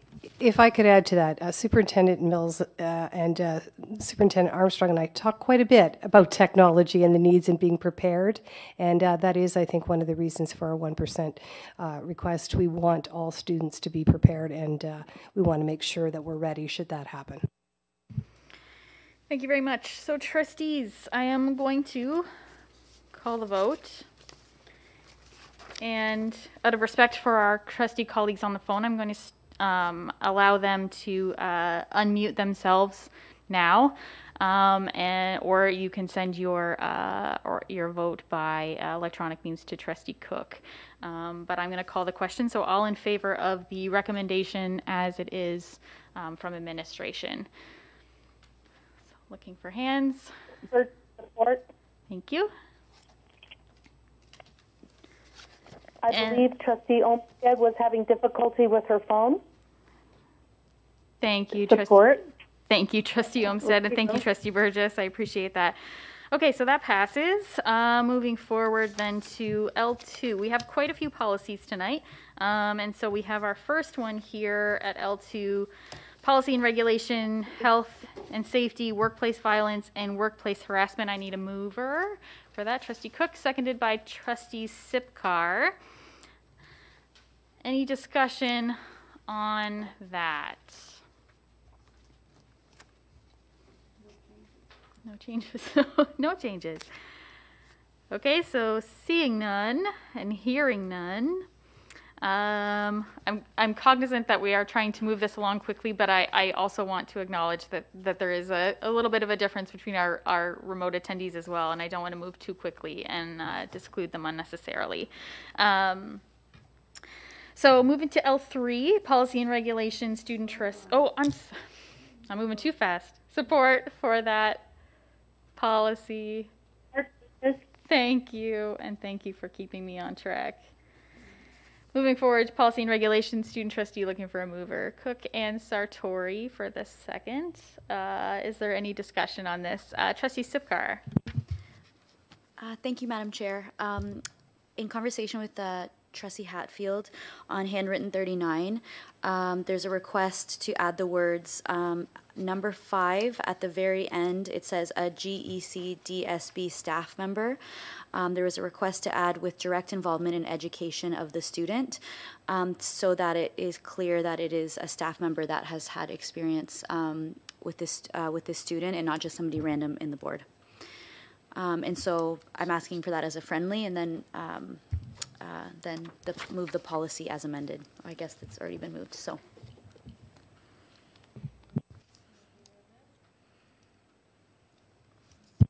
Madam Chair Burgess? Go ahead, Trustee Burgess. I don't recognize friendlies, but I certainly would move that as an amendment and support that as an amendment. So if it's been moved as an amendment to the policy, I support the amendment.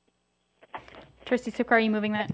Sure, yeah, I'll move the amendment. Trustee Hatfield, would you like to second it? Wonderful. So all in support of that amendment. Thank you very much. And Trustee Burgess, I assume you're support of that amendment as well? Yes, I am, and on the main motion. Thank you very much. Do we see any other amendments to this policy before I call the question? Seeing none, support for moving the policy as amended. Support, Burgess. Thank you so much. Moving along to Policy and Regulation, Assessment, Evaluation, and Reporting. Looking for a mover for that. Trustee Cook, seconded by Trustee Hatfield. Any discussion on that? Trustee Halberstadt. Yeah, I guess it's Superintendent Howitt that provided this. Yeah, just my question. I went over it, and it's a bit dense, but is there any? I didn't see any mention of exams, like final exams, and I know we've discussed that previously here.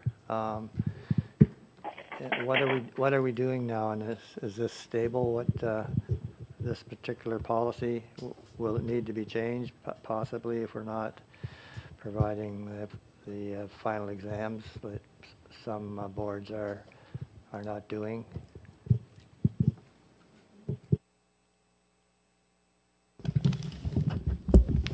Sorry, I'm just looking specifically in the regulation about it. It offers information on both assessment and evaluation. And we address exams, or we would talk about report cards. It doesn't mention anything specifically about exams, but that is part of the evaluation process depending on the teacher. So are you speaking specifically as to right now what we're doing with exams during the COVID pandemic? I would say so, and would it have any impact on the report we're being asked to support tonight? So the policy and regulation refers to both assessment and evaluation, and it is the teacher's judgment whether they use an exam. And at this time, we're also offering that opportunity to teachers to use their professional judgment if an exam is being used or a culminating activity. And we have communicated that to the system in a memo. So it's a hybrid model then, based on teacher assessments. I'm sorry, I'm confused by your question.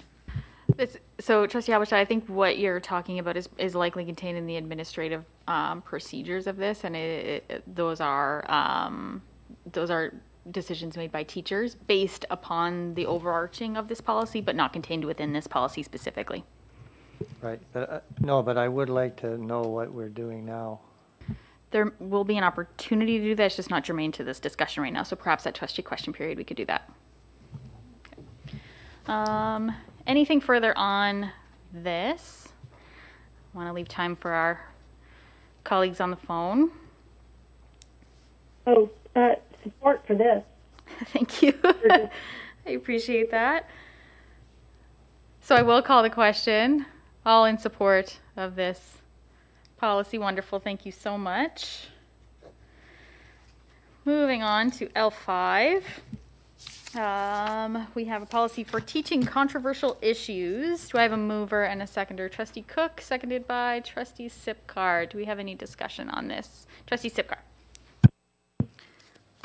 Thank you, Madam Chair. On handwritten 47, I guess I'm moving an amendment then that in the very last sentence, that it would just read, discussions may impact students, not impact each student. That I think it just provides a bit more clarity as to the general nature as opposed to how it would impact an individual student. So that was feedback that I received from one of my colleagues. So to clarify, that's a moving the final sentence in the administrative procedure that we're looking at on handwritten 47, and be aware of how these topics of discussions may impact students. Seconder for that, Trustee Hatfield, thank you so much. Any discussion on that amendment? I just, Burgess? Go ahead. For clarification only. Go ahead, Trustee Burgess.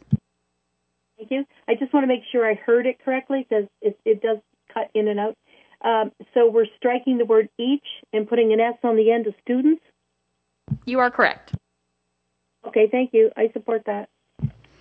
Thank you. Looking for a vote on that amendment. Supported. Wonderful. Thank you so much. Any further? On the main motion. Who do I have here on the phone? Burgess, I support the main motion as well. Thank you so much. I appreciate that. So on that, if there are no further comments, supporting all those in support of this policy as amended. Thank you very much. We're getting there, guys. So we're on L6, policy and regulation, employee standards of conduct. Looking for a mover for that. Trustee Sipcar and Trustee Cook, thank you very much. Any discussion? Trustee Sipcar. Okay, on page 51, there is a paragraph at the top that was added.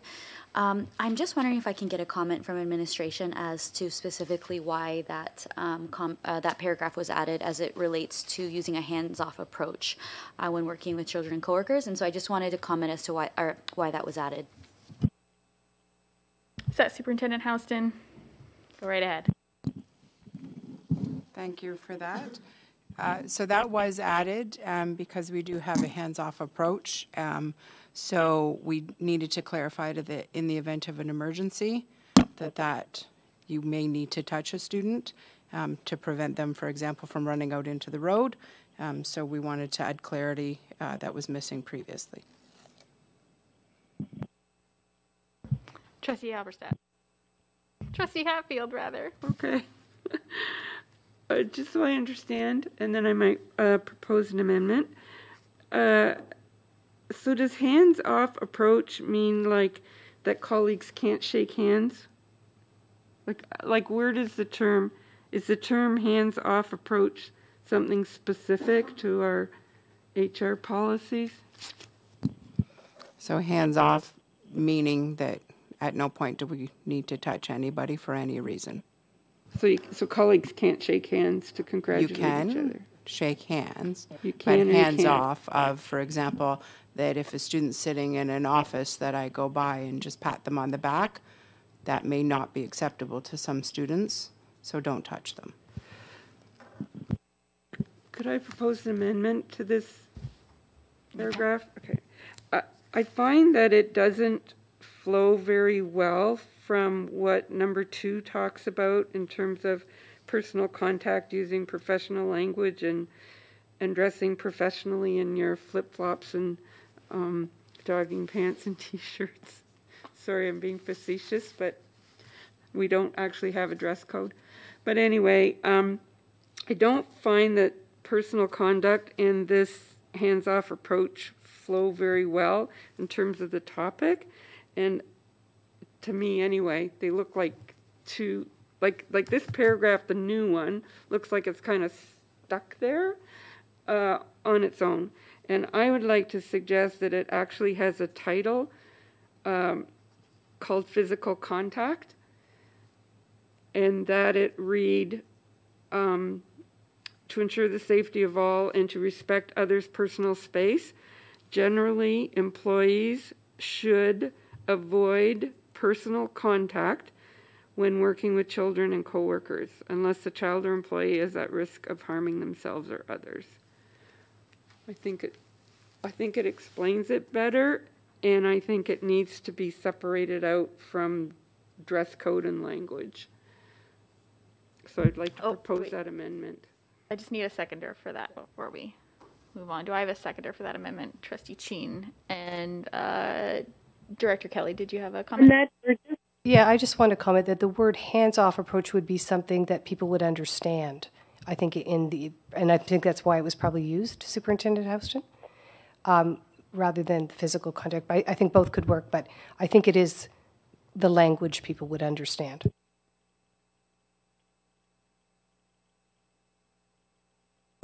Trustee Burgess, did you have a question? Yeah, I just want clarification because I don't want to get sticky here, but I think I heard a missing word, and I don't want to get into an amendment. Perhaps the amender could clarify it for me. So what I think I heard was the first line sounds sort of similar, to have its own heading, physical contact, but to ensure the safety of all and to respect others' personal space, generally employees should, and I heard, add the words avoid personal contact. Physical contact, says the amender. Okay, because I thought, shouldn't it be physical? So it's avoid physical contact? Correct, yes. And then is it an and, utilize a hands-off approach? Or did we strike something? So the mover has indicated that rather than striking utilize a hands-off approach, we would add into this particular paragraph, generally employees should avoid physical contact and utilize a hands-off approach when working with children and coworkers. So I support that amendment. Thank you. And as the seconder to that, Trustee Cheen, do you support that? Yes. So I'm looking for a vote on that amendment then. Hands up, guys. Thank you. Okay, so the amendment is on there we're adding a heading under physical contact, and then adjusting that sentence there. Do I see any other amendments to this policy?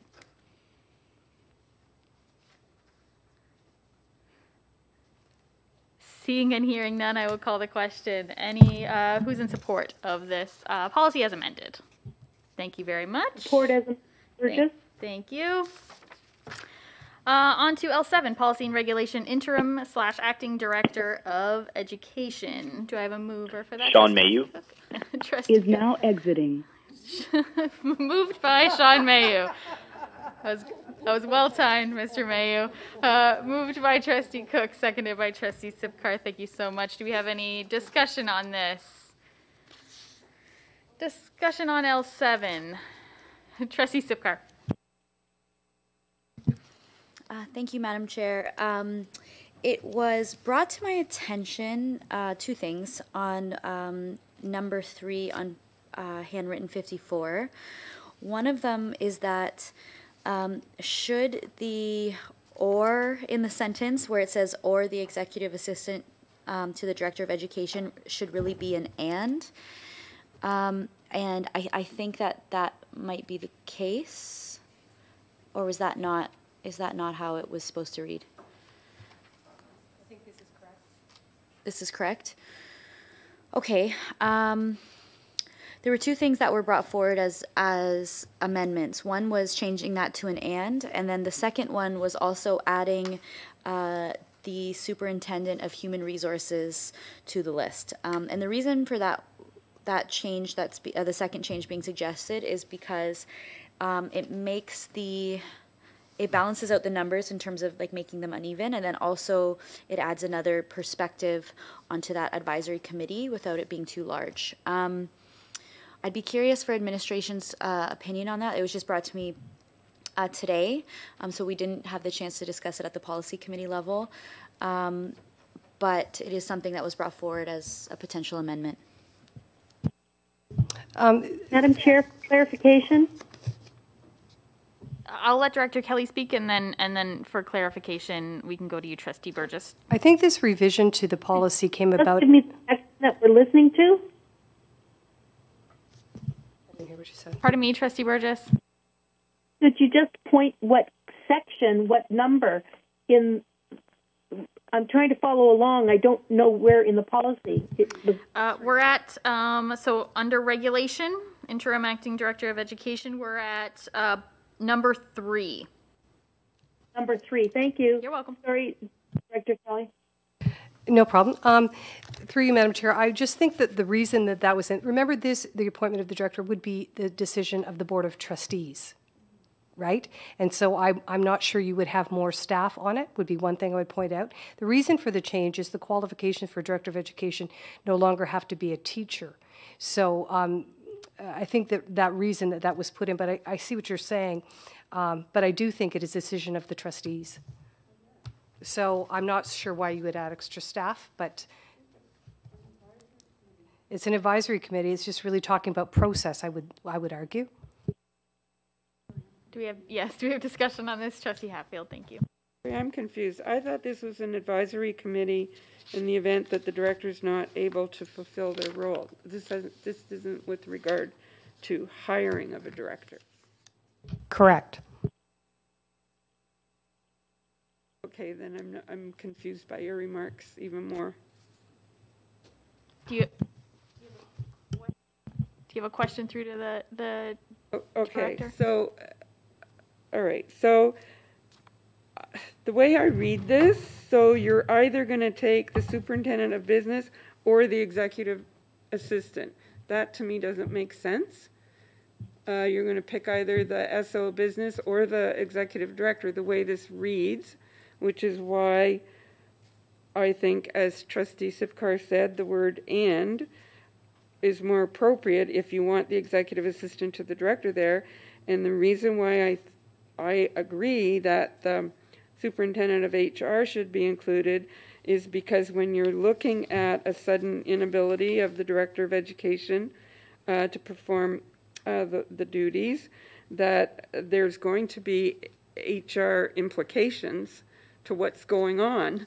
So it makes sense to me that the chair and vice chair are consulting with the superintendent of business and HR.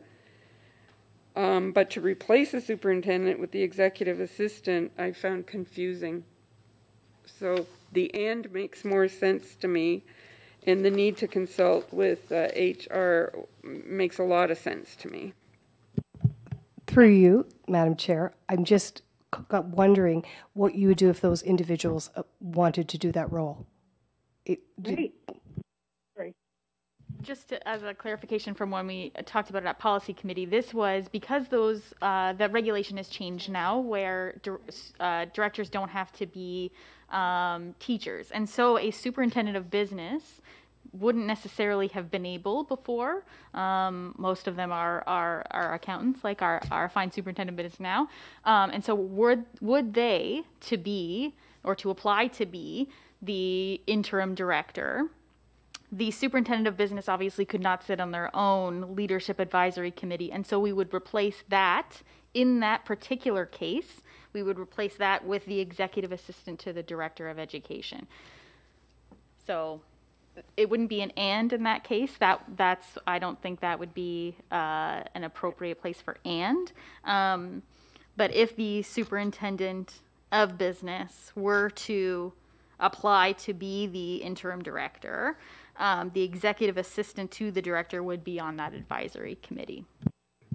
I don't think this speaks to that at all, that scenario. So are you? Madam Chair Burgess. What would you suggest? Do we have a suggestion for this? Trustee Burgess, do you have a suggestion to add? It's a question that I'm asking. I'm looking at this paragraph for the first time, even though it passed in front of us, I believe, at policy. Did it not? It did. Yeah. So I think the sentences are kind of reversed because it sounds. I'm judging by the questions being asked. I think there's confusion between applicants and what the role of the Leadership Advisory Committee is in the interim, in the selection of the interim acting director of education. So I think questions and why I agree the or instead of the and is because there might be possible applicants that are present employees, and one of whom, since the new regulation provincially says you don't have to be a Ontario College of Teacher, you just have to be a supervisory officer, but superintendent of business may be an applicant. So the or makes sense to me because it's one or the other. But I think that the last sentence, the role of this Leadership Advisory Committee is to direct the succession process and according with this regulation, that sort of, in a way, perhaps should be the preface to that. So I think, trustees, rather than us maybe getting through this tonight, I think maybe it should go back to policy committee. So motion to refer back to policy? Indeed, yep. Can we refer, you would second that? So the motion on the floor is to refer this back to policy committee for further consultation. Seconded by trustee Hatfield, all in support of that.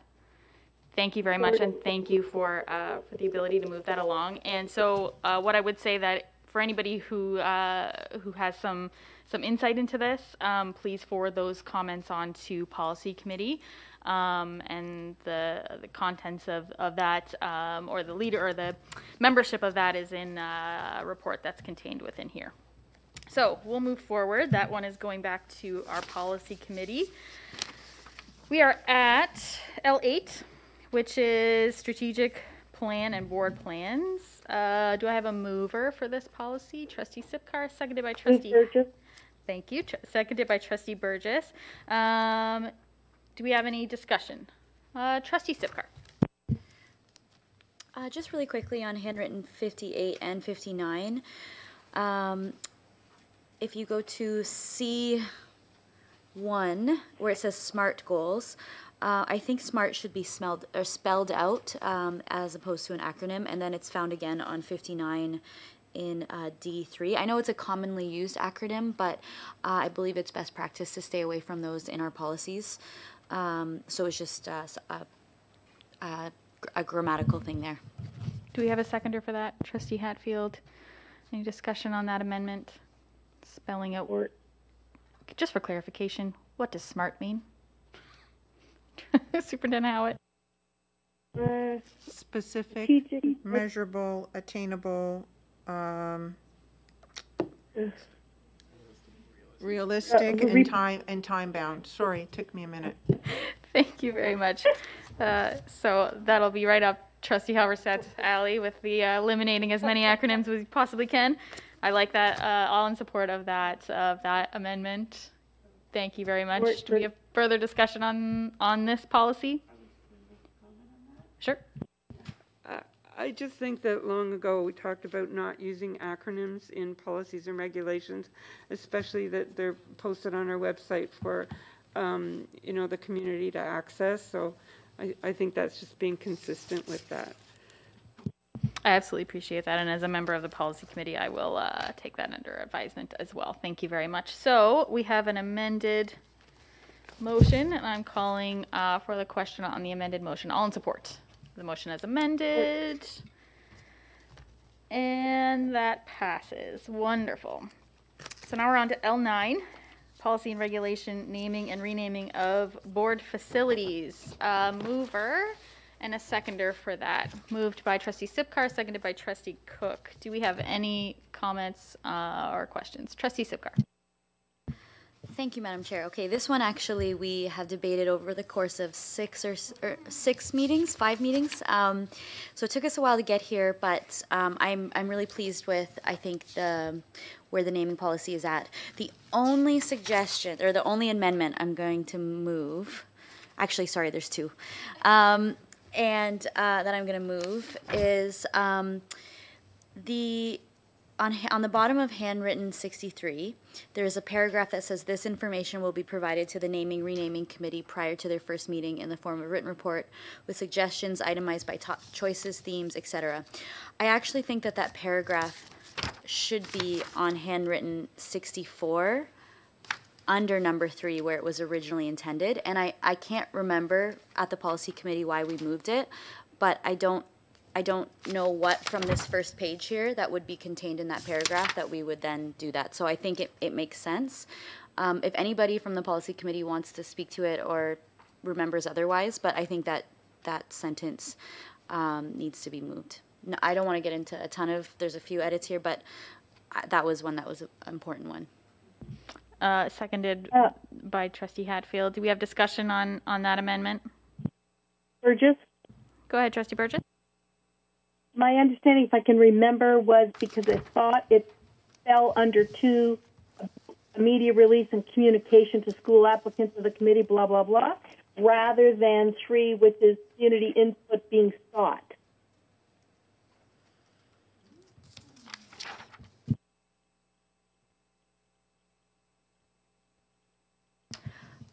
Can I ask a question there? A point of clarification. Trustee Burgess, can you specifically say that where it should be going again, where you think it should be going again? Well, I think it was moved. Just removed altogether? It was moved from 3 and placed under 2. Sorry, the suggestion is then to move it back to where it was from Trustee Burgess, I believe. No. What I heard was from Trustee Sipkar that she can't remember why it was moved, and I think we moved it because we thought it fit better under 2. I'm not arguing one way or the other. I appreciate that, Trustee Burgess. I think it should be moved back to the bottom of number 3. I think if you read it logically, it flows better there, and I just don't know why we changed it. So. Okay, so I'm good as long as it's included. Thank you very much. So that amendment has a mover and a seconder. If there's no more discussion on that, I will be looking for a vote on that amendment, which is to move the sentence at the end of the last sentence on handwritten 33 or 63 back to underneath the paragraph at number 3. So all those in favor? That amendment passes. Any more discussion? Trustee Sipkar, did you have another amendment? Yes. In number 5, the last sentence, it says this feedback as well as, I want to amend to take the out of that sentence. So it's as well as staff and student focus group feedback will be presented. It reads therefore that there has to be staff and student focus group, but really number 3 doesn't give an absolute mandate to do that. So by removing the, it just says if there was staff and student focus group feedback. So I would move that amendment. That's been seconded by Trustee Hatfield. Hey, Burgess, I just get where it was again. Sorry. Sorry, we're at in number 5 on handwritten 64. It would be the last sentence in that paragraph. This feedback, as well as staff and student focus group feedback, will be presented to the committee for consideration at the second meeting. That's the amendment that we are. And is that going or? Nope, it's just staying in the, staying in the same spot. We're just removing a word. So right now it reads as well as the staff and student focus groups. We're just removing the word the. Yep. So, all in support of that amendment? Yep. Tremendous. Any other yes, we just voted on that. Any other amendments to this? Trustee Sipcar. Okay, one more here. So for Trustee Burgess, we're in section 7. The last point, it says diverse representation. And it was brought to my attention by a colleague that perhaps it should be representation or representations of diversity. So reversing the 2 words. I'm not married to either. I don't think, or the original I should say, and the other one I think actually does make a little bit more sense, but I'm open to feedback on that amendment, but I'll make it. So that amendment is put on the floor by Trustee Sipcar, seconded by Trustee Hatfield. Any discussion on that amendment? So that would be, for everybody following along, under number 7 on handwritten 64. The last bullet point currently says diverse representation. What the amendment is proposing to change it to is representations of diversity. Representations or representation of. I heard an S. Representations of diversity, representation. Okay. I said it with an S, but it could just be representation of diversity, and so I'm looking for feedback from my colleagues on that. Comment by Trustee Hatfield? I just think that the proposed wording represents proper articulation of a criteria as opposed to diverse representation. So I think it's an appropriate amendment. Thank you for that. Any more discussion on that? So I will take a vote on that amendment to change diverse representation to representations of diversity. All in support? Support, Burgess. Wonderful. Any other amendments to this particular policy? Trustee Chin?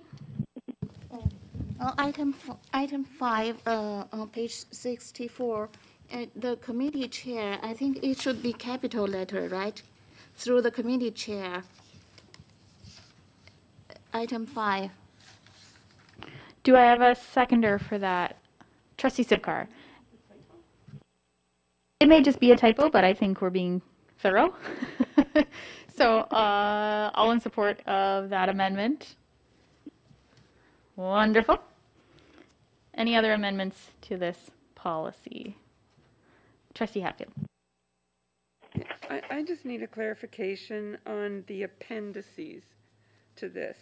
So there's Appendix A, B, and I think a C. But I think some of these are all new.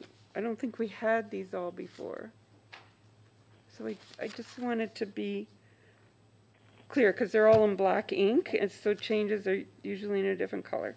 So before I speak, I just wanted to know exactly which of these appendices are revisions, and then I can speak to it. Director Kelly? I think the first appendice, well, I guess that's the application. is not new. I think Appendix B is definitely new. It's a complete new request that was. Supplemental, yeah.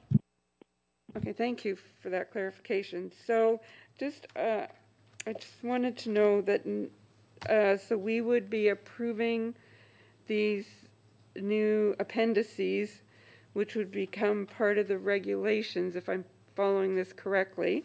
So I just wanted to be clear that what it's saying is from this day forward, the term academy can only be attached to a K-12 school. Because we had a recent renaming where the word academy was attached to a secondary school, not a K-12. So I just wanted to be clear that this is new and that what it's saying is moving forward, the word is only appropriate for a K-12 school. My understanding was to bring clarity to that. I think I looked to Ms. LaBeouf. Is that what, yeah, as I recall. Okay, thank you, because I've been working on this one for a long time. I've been asking for it, so I really appreciate it. Thank you. Thank you very much. So no amendments there. So we have an amended motion on the floor for naming and renaming of board facilities. I'm going to give our colleagues on the phone a second to unmute themselves. Wonderful. Thank you so much. So looking for support on this amended motion on naming and renaming of board facilities. All in support. Wonderful. And thank you very much to everybody who participated in that. That was quite a lengthy discussion at Policy Committee for good reason. And we heard a lot from the community on this, and I really appreciate that. So I want to thank everybody and thank everybody for passing that through. Okay. So we are now at report of the Director of Education. You still got more policies. Oh. LPAS is now exiting. Oh, wait. Okay. So we still have L10. I tried to skip too far. I'm sorry. So one more. Policy and regulation overtime non-bargaining unit employees, moved by Trustee Hatfield, seconded by Trustee Cook. Any discussion on this policy that I tried to entirely skip over? Seeing and hearing none, I will call the question on support of this policy as presented. Thank you so much. Now we are at M1, report of the Director of Education. Thank you, Madam Chair. This is a time of year for hope and faith and joy. In the midst of a pandemic, it might be difficult to find those things in 2020, but if you look, they're still there. At Leamington District High School, they have themselves a new holiday bell. It's actually an old one, moved over from the former Mill Street Public School, and it will be rung for special occasions at the high school. The town of Kingsville recently held its drive-by parade, and the end was a display of skill from the Kingsville District High School Tech Zone. The students built the sleigh for Santa and Miss Claus. At William McWilliam Public School, students recently started an ambitious mural project in the main hallway, and they finished it up this week, a beautiful winter scene in the mountains to brighten things up for the season. For those kids from Glenwood Public School, words are worth 1,000 pictures. They have recently completed another stage of Lexia reading program, which is helping so many of our students with their reading skills. And the annual Student Senate Leadership Conference went online this year, run by our wonderful student trustees, and it attracted the leader of the federal MDP party, Jasmeet Singh, and who spoke to students about being a person of color in politics. But I want to give a big shout out to these ladies who organized this. It was great. There were some tense moments at the beginning, and they fixed it all, and it was wonderful. So I was proud to be part of it. Thank you very much. There's tremendous leadership being shown throughout the board by students and staff who are helping others in their communities. And at Gore Hill, they collected 1,969 food items for the Leamington Salvation Army. And at Gosfield North, they're supporting some local families with a giving tree.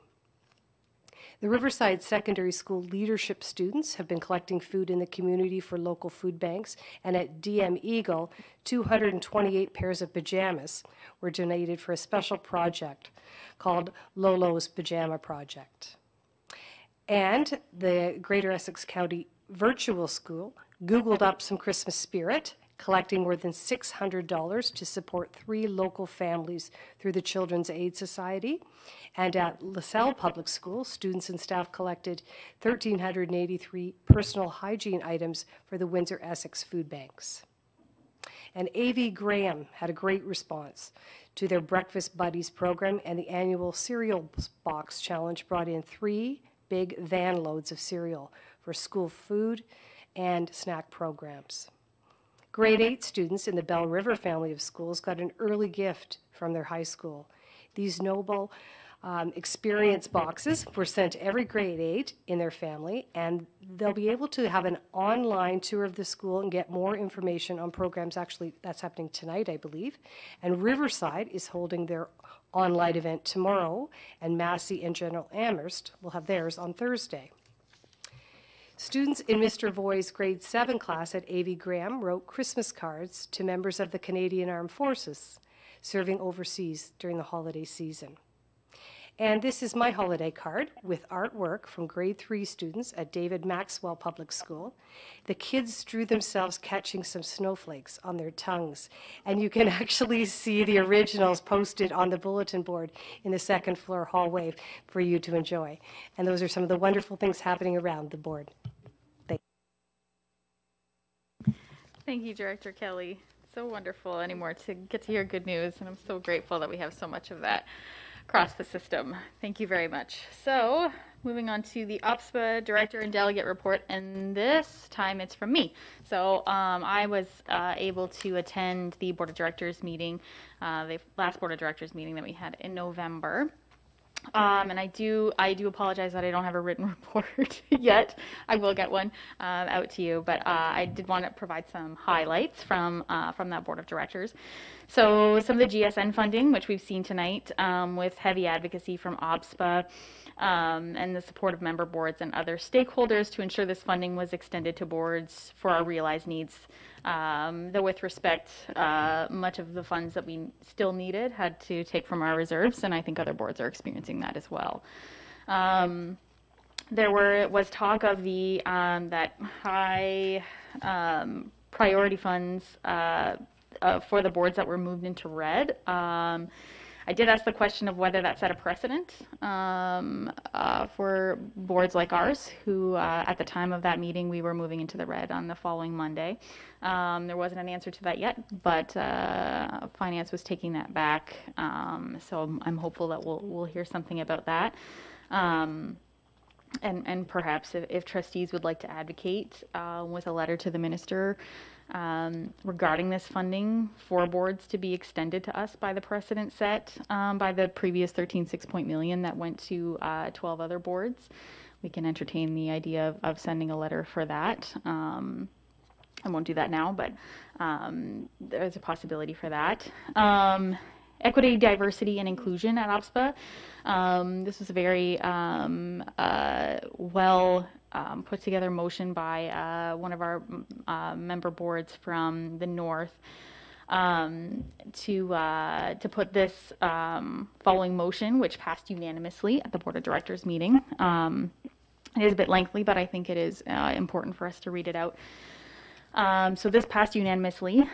Be it resolved that the Ontario Public School Boards Association hire an external third party to conduct an equity, diversity, and inclusion audit to determine the best approach to combating systemic racism and oppressive practices introspectively within our own organization, with an expected outcome of determining best practices, strategies, and approaches to advocate and support an inclusive OPSPA organization and to support school boards with regards to anti-Black and anti-Indigenous racism, and that the external third party report back to OPSPA Board of Directors regularly about the progress of the audit and provide a final report with recommendations. And with our own policy committee considering some of these things, I thought that was a very timely thing indeed, as that will inform some of our practices as well as we move forward through those policies. On that, you will have seen, and I believe it was just resent out today by Rusty Hicks, there is a professional learning opportunity for trustees and student trustees coming up in 2021, an intensive human rights program for school board leaders. It's 2 half-day sessions. They're coming up very quickly. There's one in December and then another one in January for the first session, and then there's a follow-up session as well. There's details in your email for that. Along the lines of professional development as well, December 10th, I'm going to draw our attention to a speaker and professional development series. We have a speaker from OISE, who is also a teacher with the TDSB and is a regular contributor to the Toronto Star. He is giving a talk on December 10th, and that's available to all trustees as well. And so I do apologize for not having a written report for you all, but those are some of the kind of highlights of that. And that's all I have for OPSPA Director Delegate. Trustee Burgess, do you have anything to add? No, I had exactly that, the human rights professional development and the opportunity on Thursday, December 10th from noon till 1 of the speaker from OISE. So thank you for covering all that. Certainly, thank you so much. And thank you to Trustee Sipkar and to Trustee Burgess for all their work on OPSPA on our behalf last year. So now we're moving on to M3, report of the striking committee. So Vice Chair Cook and I met with Director Kelly and Madame LeBoeuf to complete the report you see before you, and I thank them for their efforts, and thank you especially to Madame LeBoeuf for making it so organized for this rookie to follow. And you'll note, trustees on handwritten 80, that there are openings as alternates for the city and county and school board liaisons. No one did indicate a preference for these, and so if you would like that to be you, you can email me or Vice Chair Cook, and congratulations again to all. And I'm looking forward to the work. Do you have any comments on this? Seeing and hearing none. You tired of me yet? Moving on to the chair's report. I'll be brief, as we've heard me speak enough today. I want to thank my fellow trustees for their support this week. And I hope that even through the ups and downs of a meeting with many contentious issues, you can see that I respect each of your voices and value the fairness inherent in process. May not make me popular, but it keeps me honest. This is our final meeting before our holiday break, and we have students returning to Begley this week. I'm grateful for both in their own way, and I thank our staff and admin for their truly exhaustive efforts in getting us this far and in carrying through to the end of this challenging calendar year. And I want to talk to our students for just a hot second. We can't actually know what this has been like for you, this constant state of anxious change. We see it from our perspective, but it's truly been a minute since we were kids. I want to thank you all for all you've done to show up for yourselves. We're very proud of you. Take care of yourselves and each other, your teachers, principals, vice principals, staff at your schools. Take care of those you call family around the holiday season and the break. And happy whatever cause you choose to celebrate to each of you here and to each of you out there. And with that, we are at trustee question period. Any questions from trustees? Trustee Hatfield. I have 2, so can you put me on the list? So my first question is with regard to the strong recommendation from the public health unit, as well as I guess from our board, that students from K to grade 3 should wear a mask if they're comfortable with it. I think that's the message that we heard several times from Dr. Ahmed, that it's strongly recommended. And I'm just wondering from administration, do we put that message out to parents?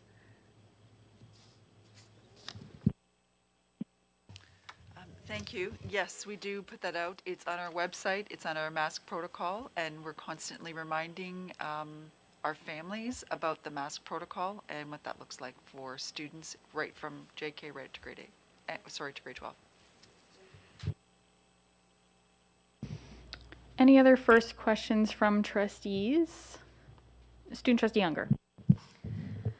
It's been brought to my attention and I've been thinking about it a lot recently. There's a problem that many secondary students are expected to print off their course materials themselves, which assumes problematically that students have printers, number one, and that they're able to financially support the continuous and often excessive use of ink and paper, printer ink and printer paper. So unfortunately, this favors and advantages students of middle or higher class and excludes those students who may not have printers or cannot financially support this habit. And it creates obstacles for those doing virtual learning because it's very difficult to keep up with academic work if you have to manually write when the teachers expect you to print off the notes. And often your notes are not of adequate quality because, for example, diagrams can't be included.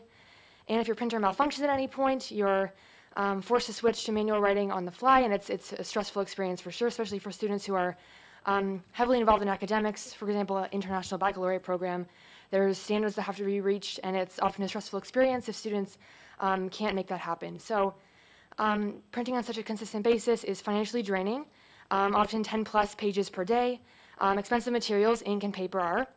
And there are now students who have to pay to print their notes at Staples, for example, which costs a minimum of $5. And this is absolutely not acceptable. So I realize the solution to this might be complex and require a lot of thought, but I'd like to at least maybe students could print in their school libraries with proper protocol, and at least educators could be made aware of this issue and encourage an innovative approach. So my question is just, are we thinking about this as something that's on our mind? And if so, how are we planning to mitigate this issue? Thank you. Through you, Madam Chair, I look to the superintendents from the secondary panel, but I do think that this is something we are supplying devices. I'm not sure that printers are within our budget, but there may be some things we could suggest to schools to alleviate the problem. I don't know if Superintendent Canty or Superintendent Pike want to speak to that. Actually, it hadn't been raised before, so thank you for raising it, Trustee Younger. Through you, Madam Chair, thank you for the question. I was unaware that this was an issue, and I'm wondering if the principals have been asked about this. I'm sure Mr. Berard at your school would be glad to help out with this situation. We certainly don't want to create a greater gap or disparity in what students are able to do. So speak to your principal, and I would certainly encourage other students to speak to their administration at their school so they can be taken care of. Thank you very much. Any other? Trustee Hofstadt. Thank you, Madam Chair. Yeah, at the last meeting, we had some, I think we heard from, I think it was Mario Spagnolo, who we heard from earlier, but one of the things he was talking about was making life a little easier for actual virtual teachers by allowing them to work at home, and I'm wondering if administration is working on that or... I believe that has been communicated to people, and if they wanted to do that and made application to do so, that was approved.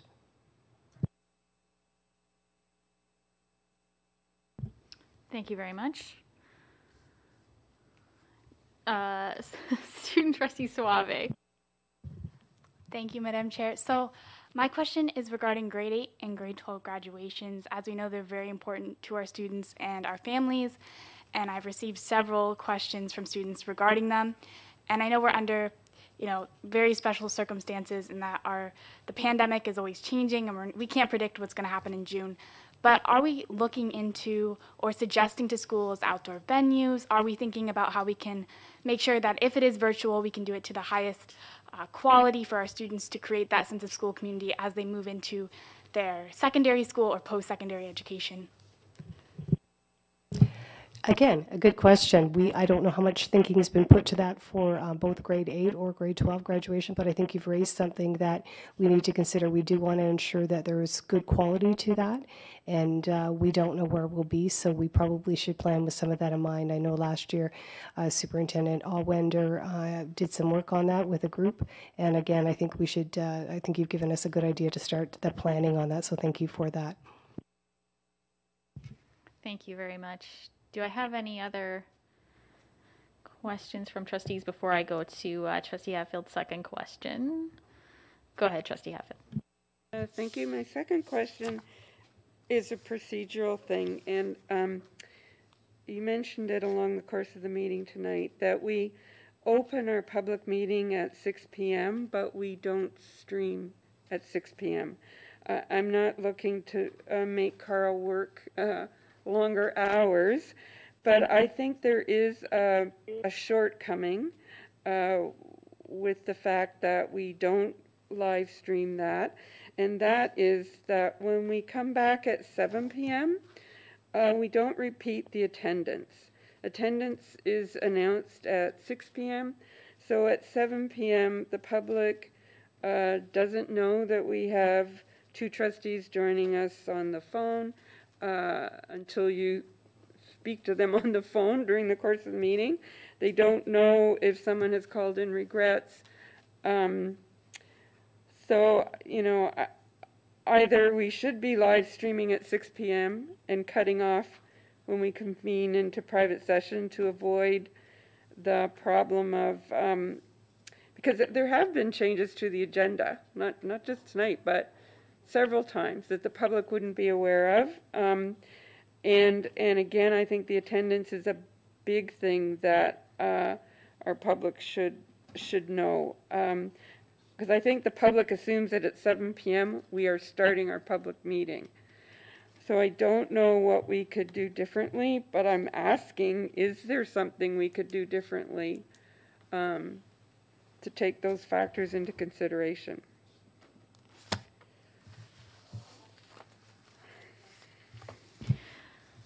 So I will pose this question to Director Kelly. What I will say about our board meetings is that they are currently in our bylaws, the way that the agenda is.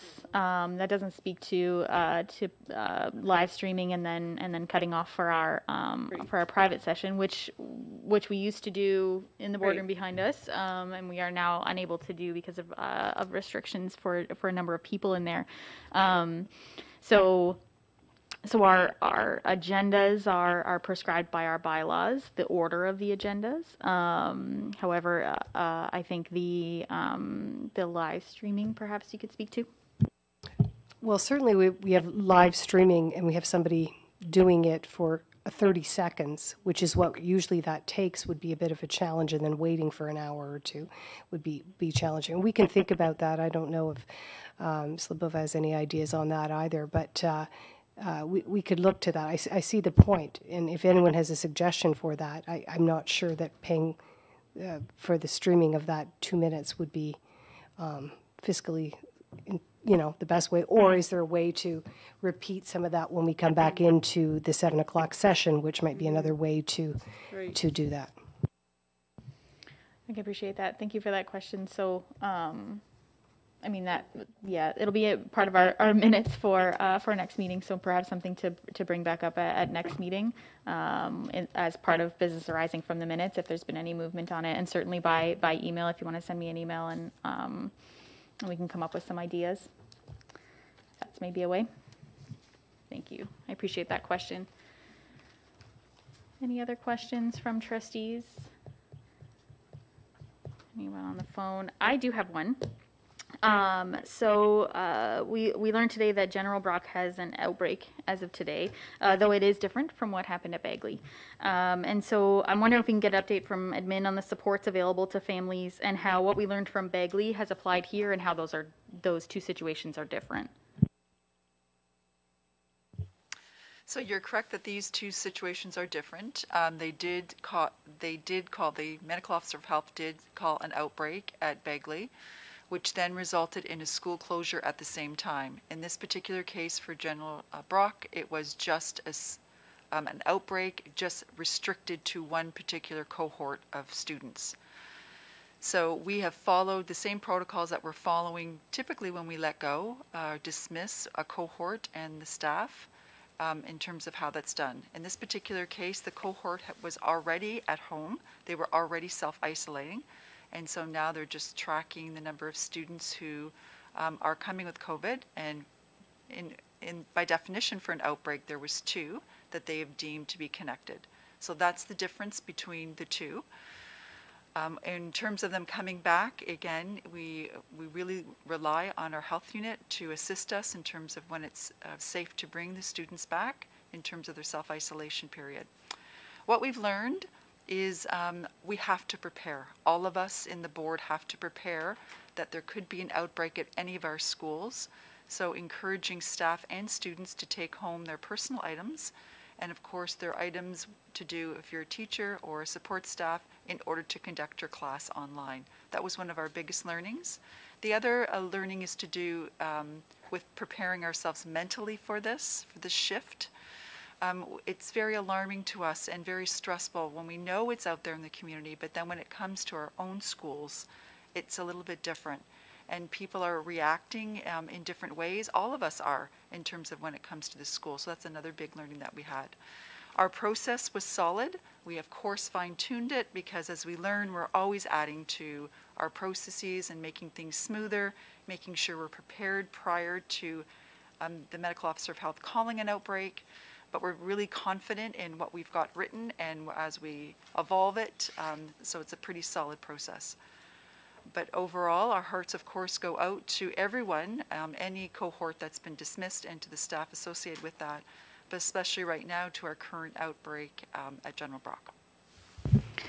Thank you. And just to clarify one point, there was a mention from our first outbreak about supports for families as far as translation services and things that they may find stressful in information gathering. So I'm wondering, and as trustee or as Superintendent Mills pointed out earlier, technology that may be provided to them. So I'm wondering what supports are available to families in these sorts of cases.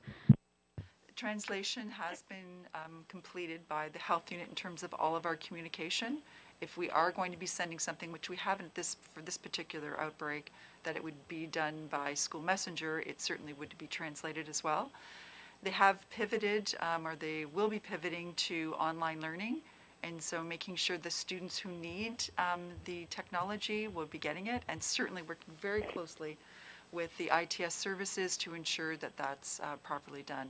There's always services too for mental health.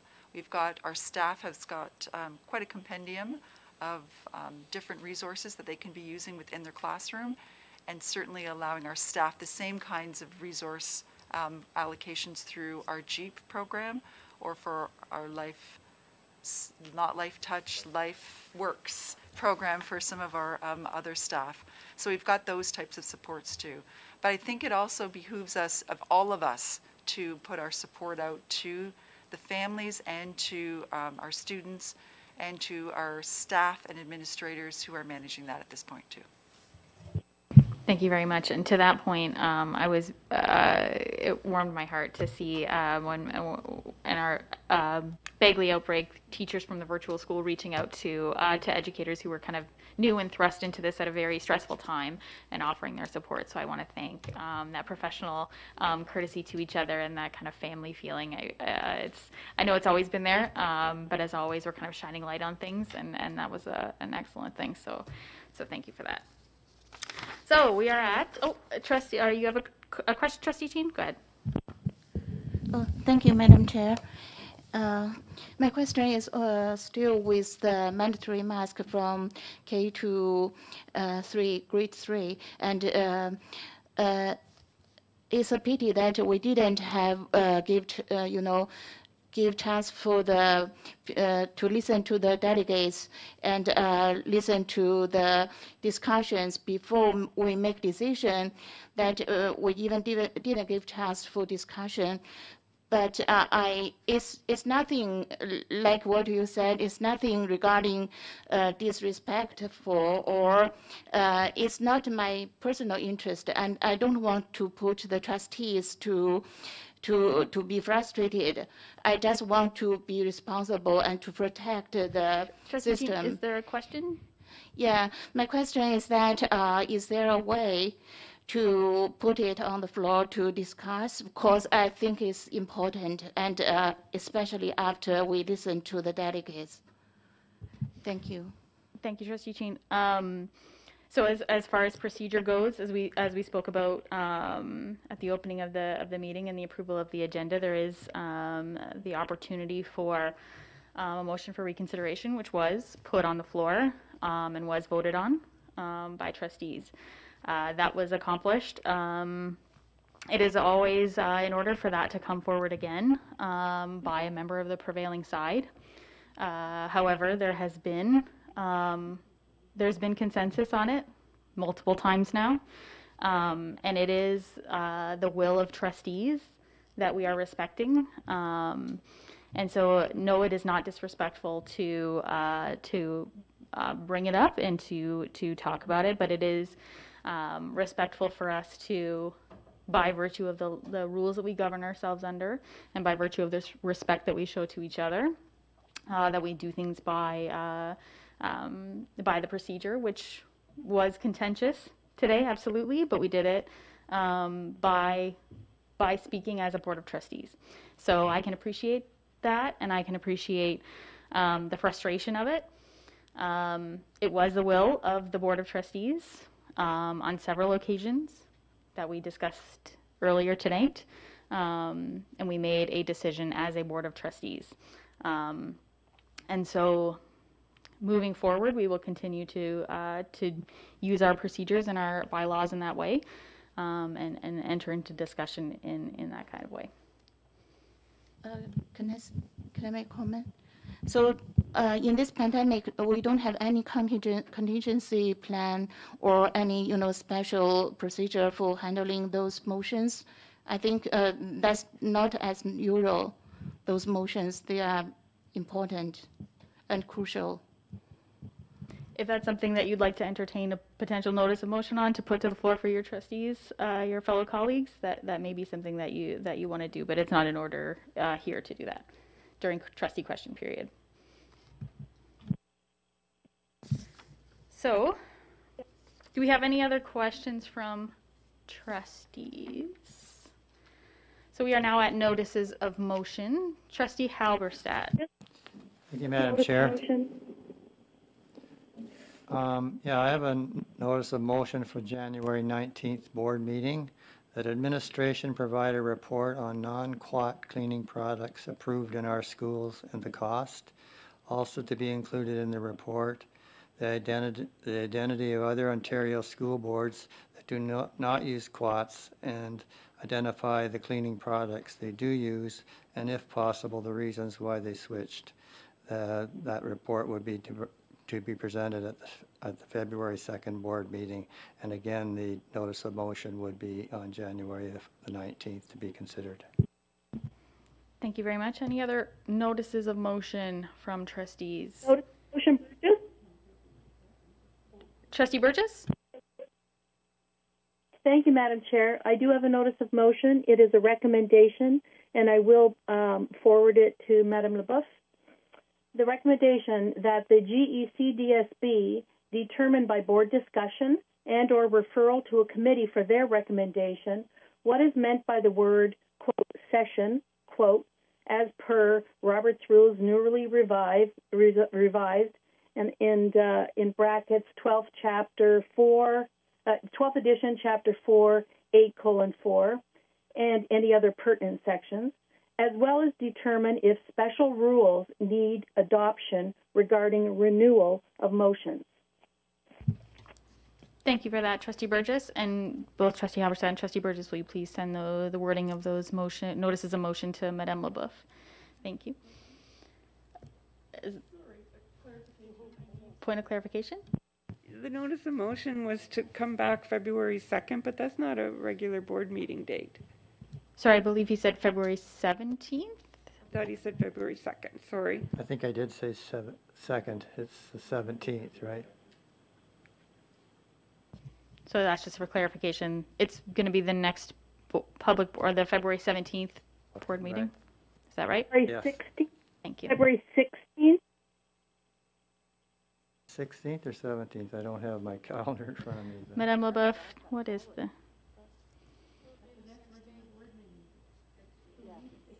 16th? 16th. Thank you. Thank you for that clarification. Any other notices of motion from trustees? Any announcements? Do we have any announcements from trustees?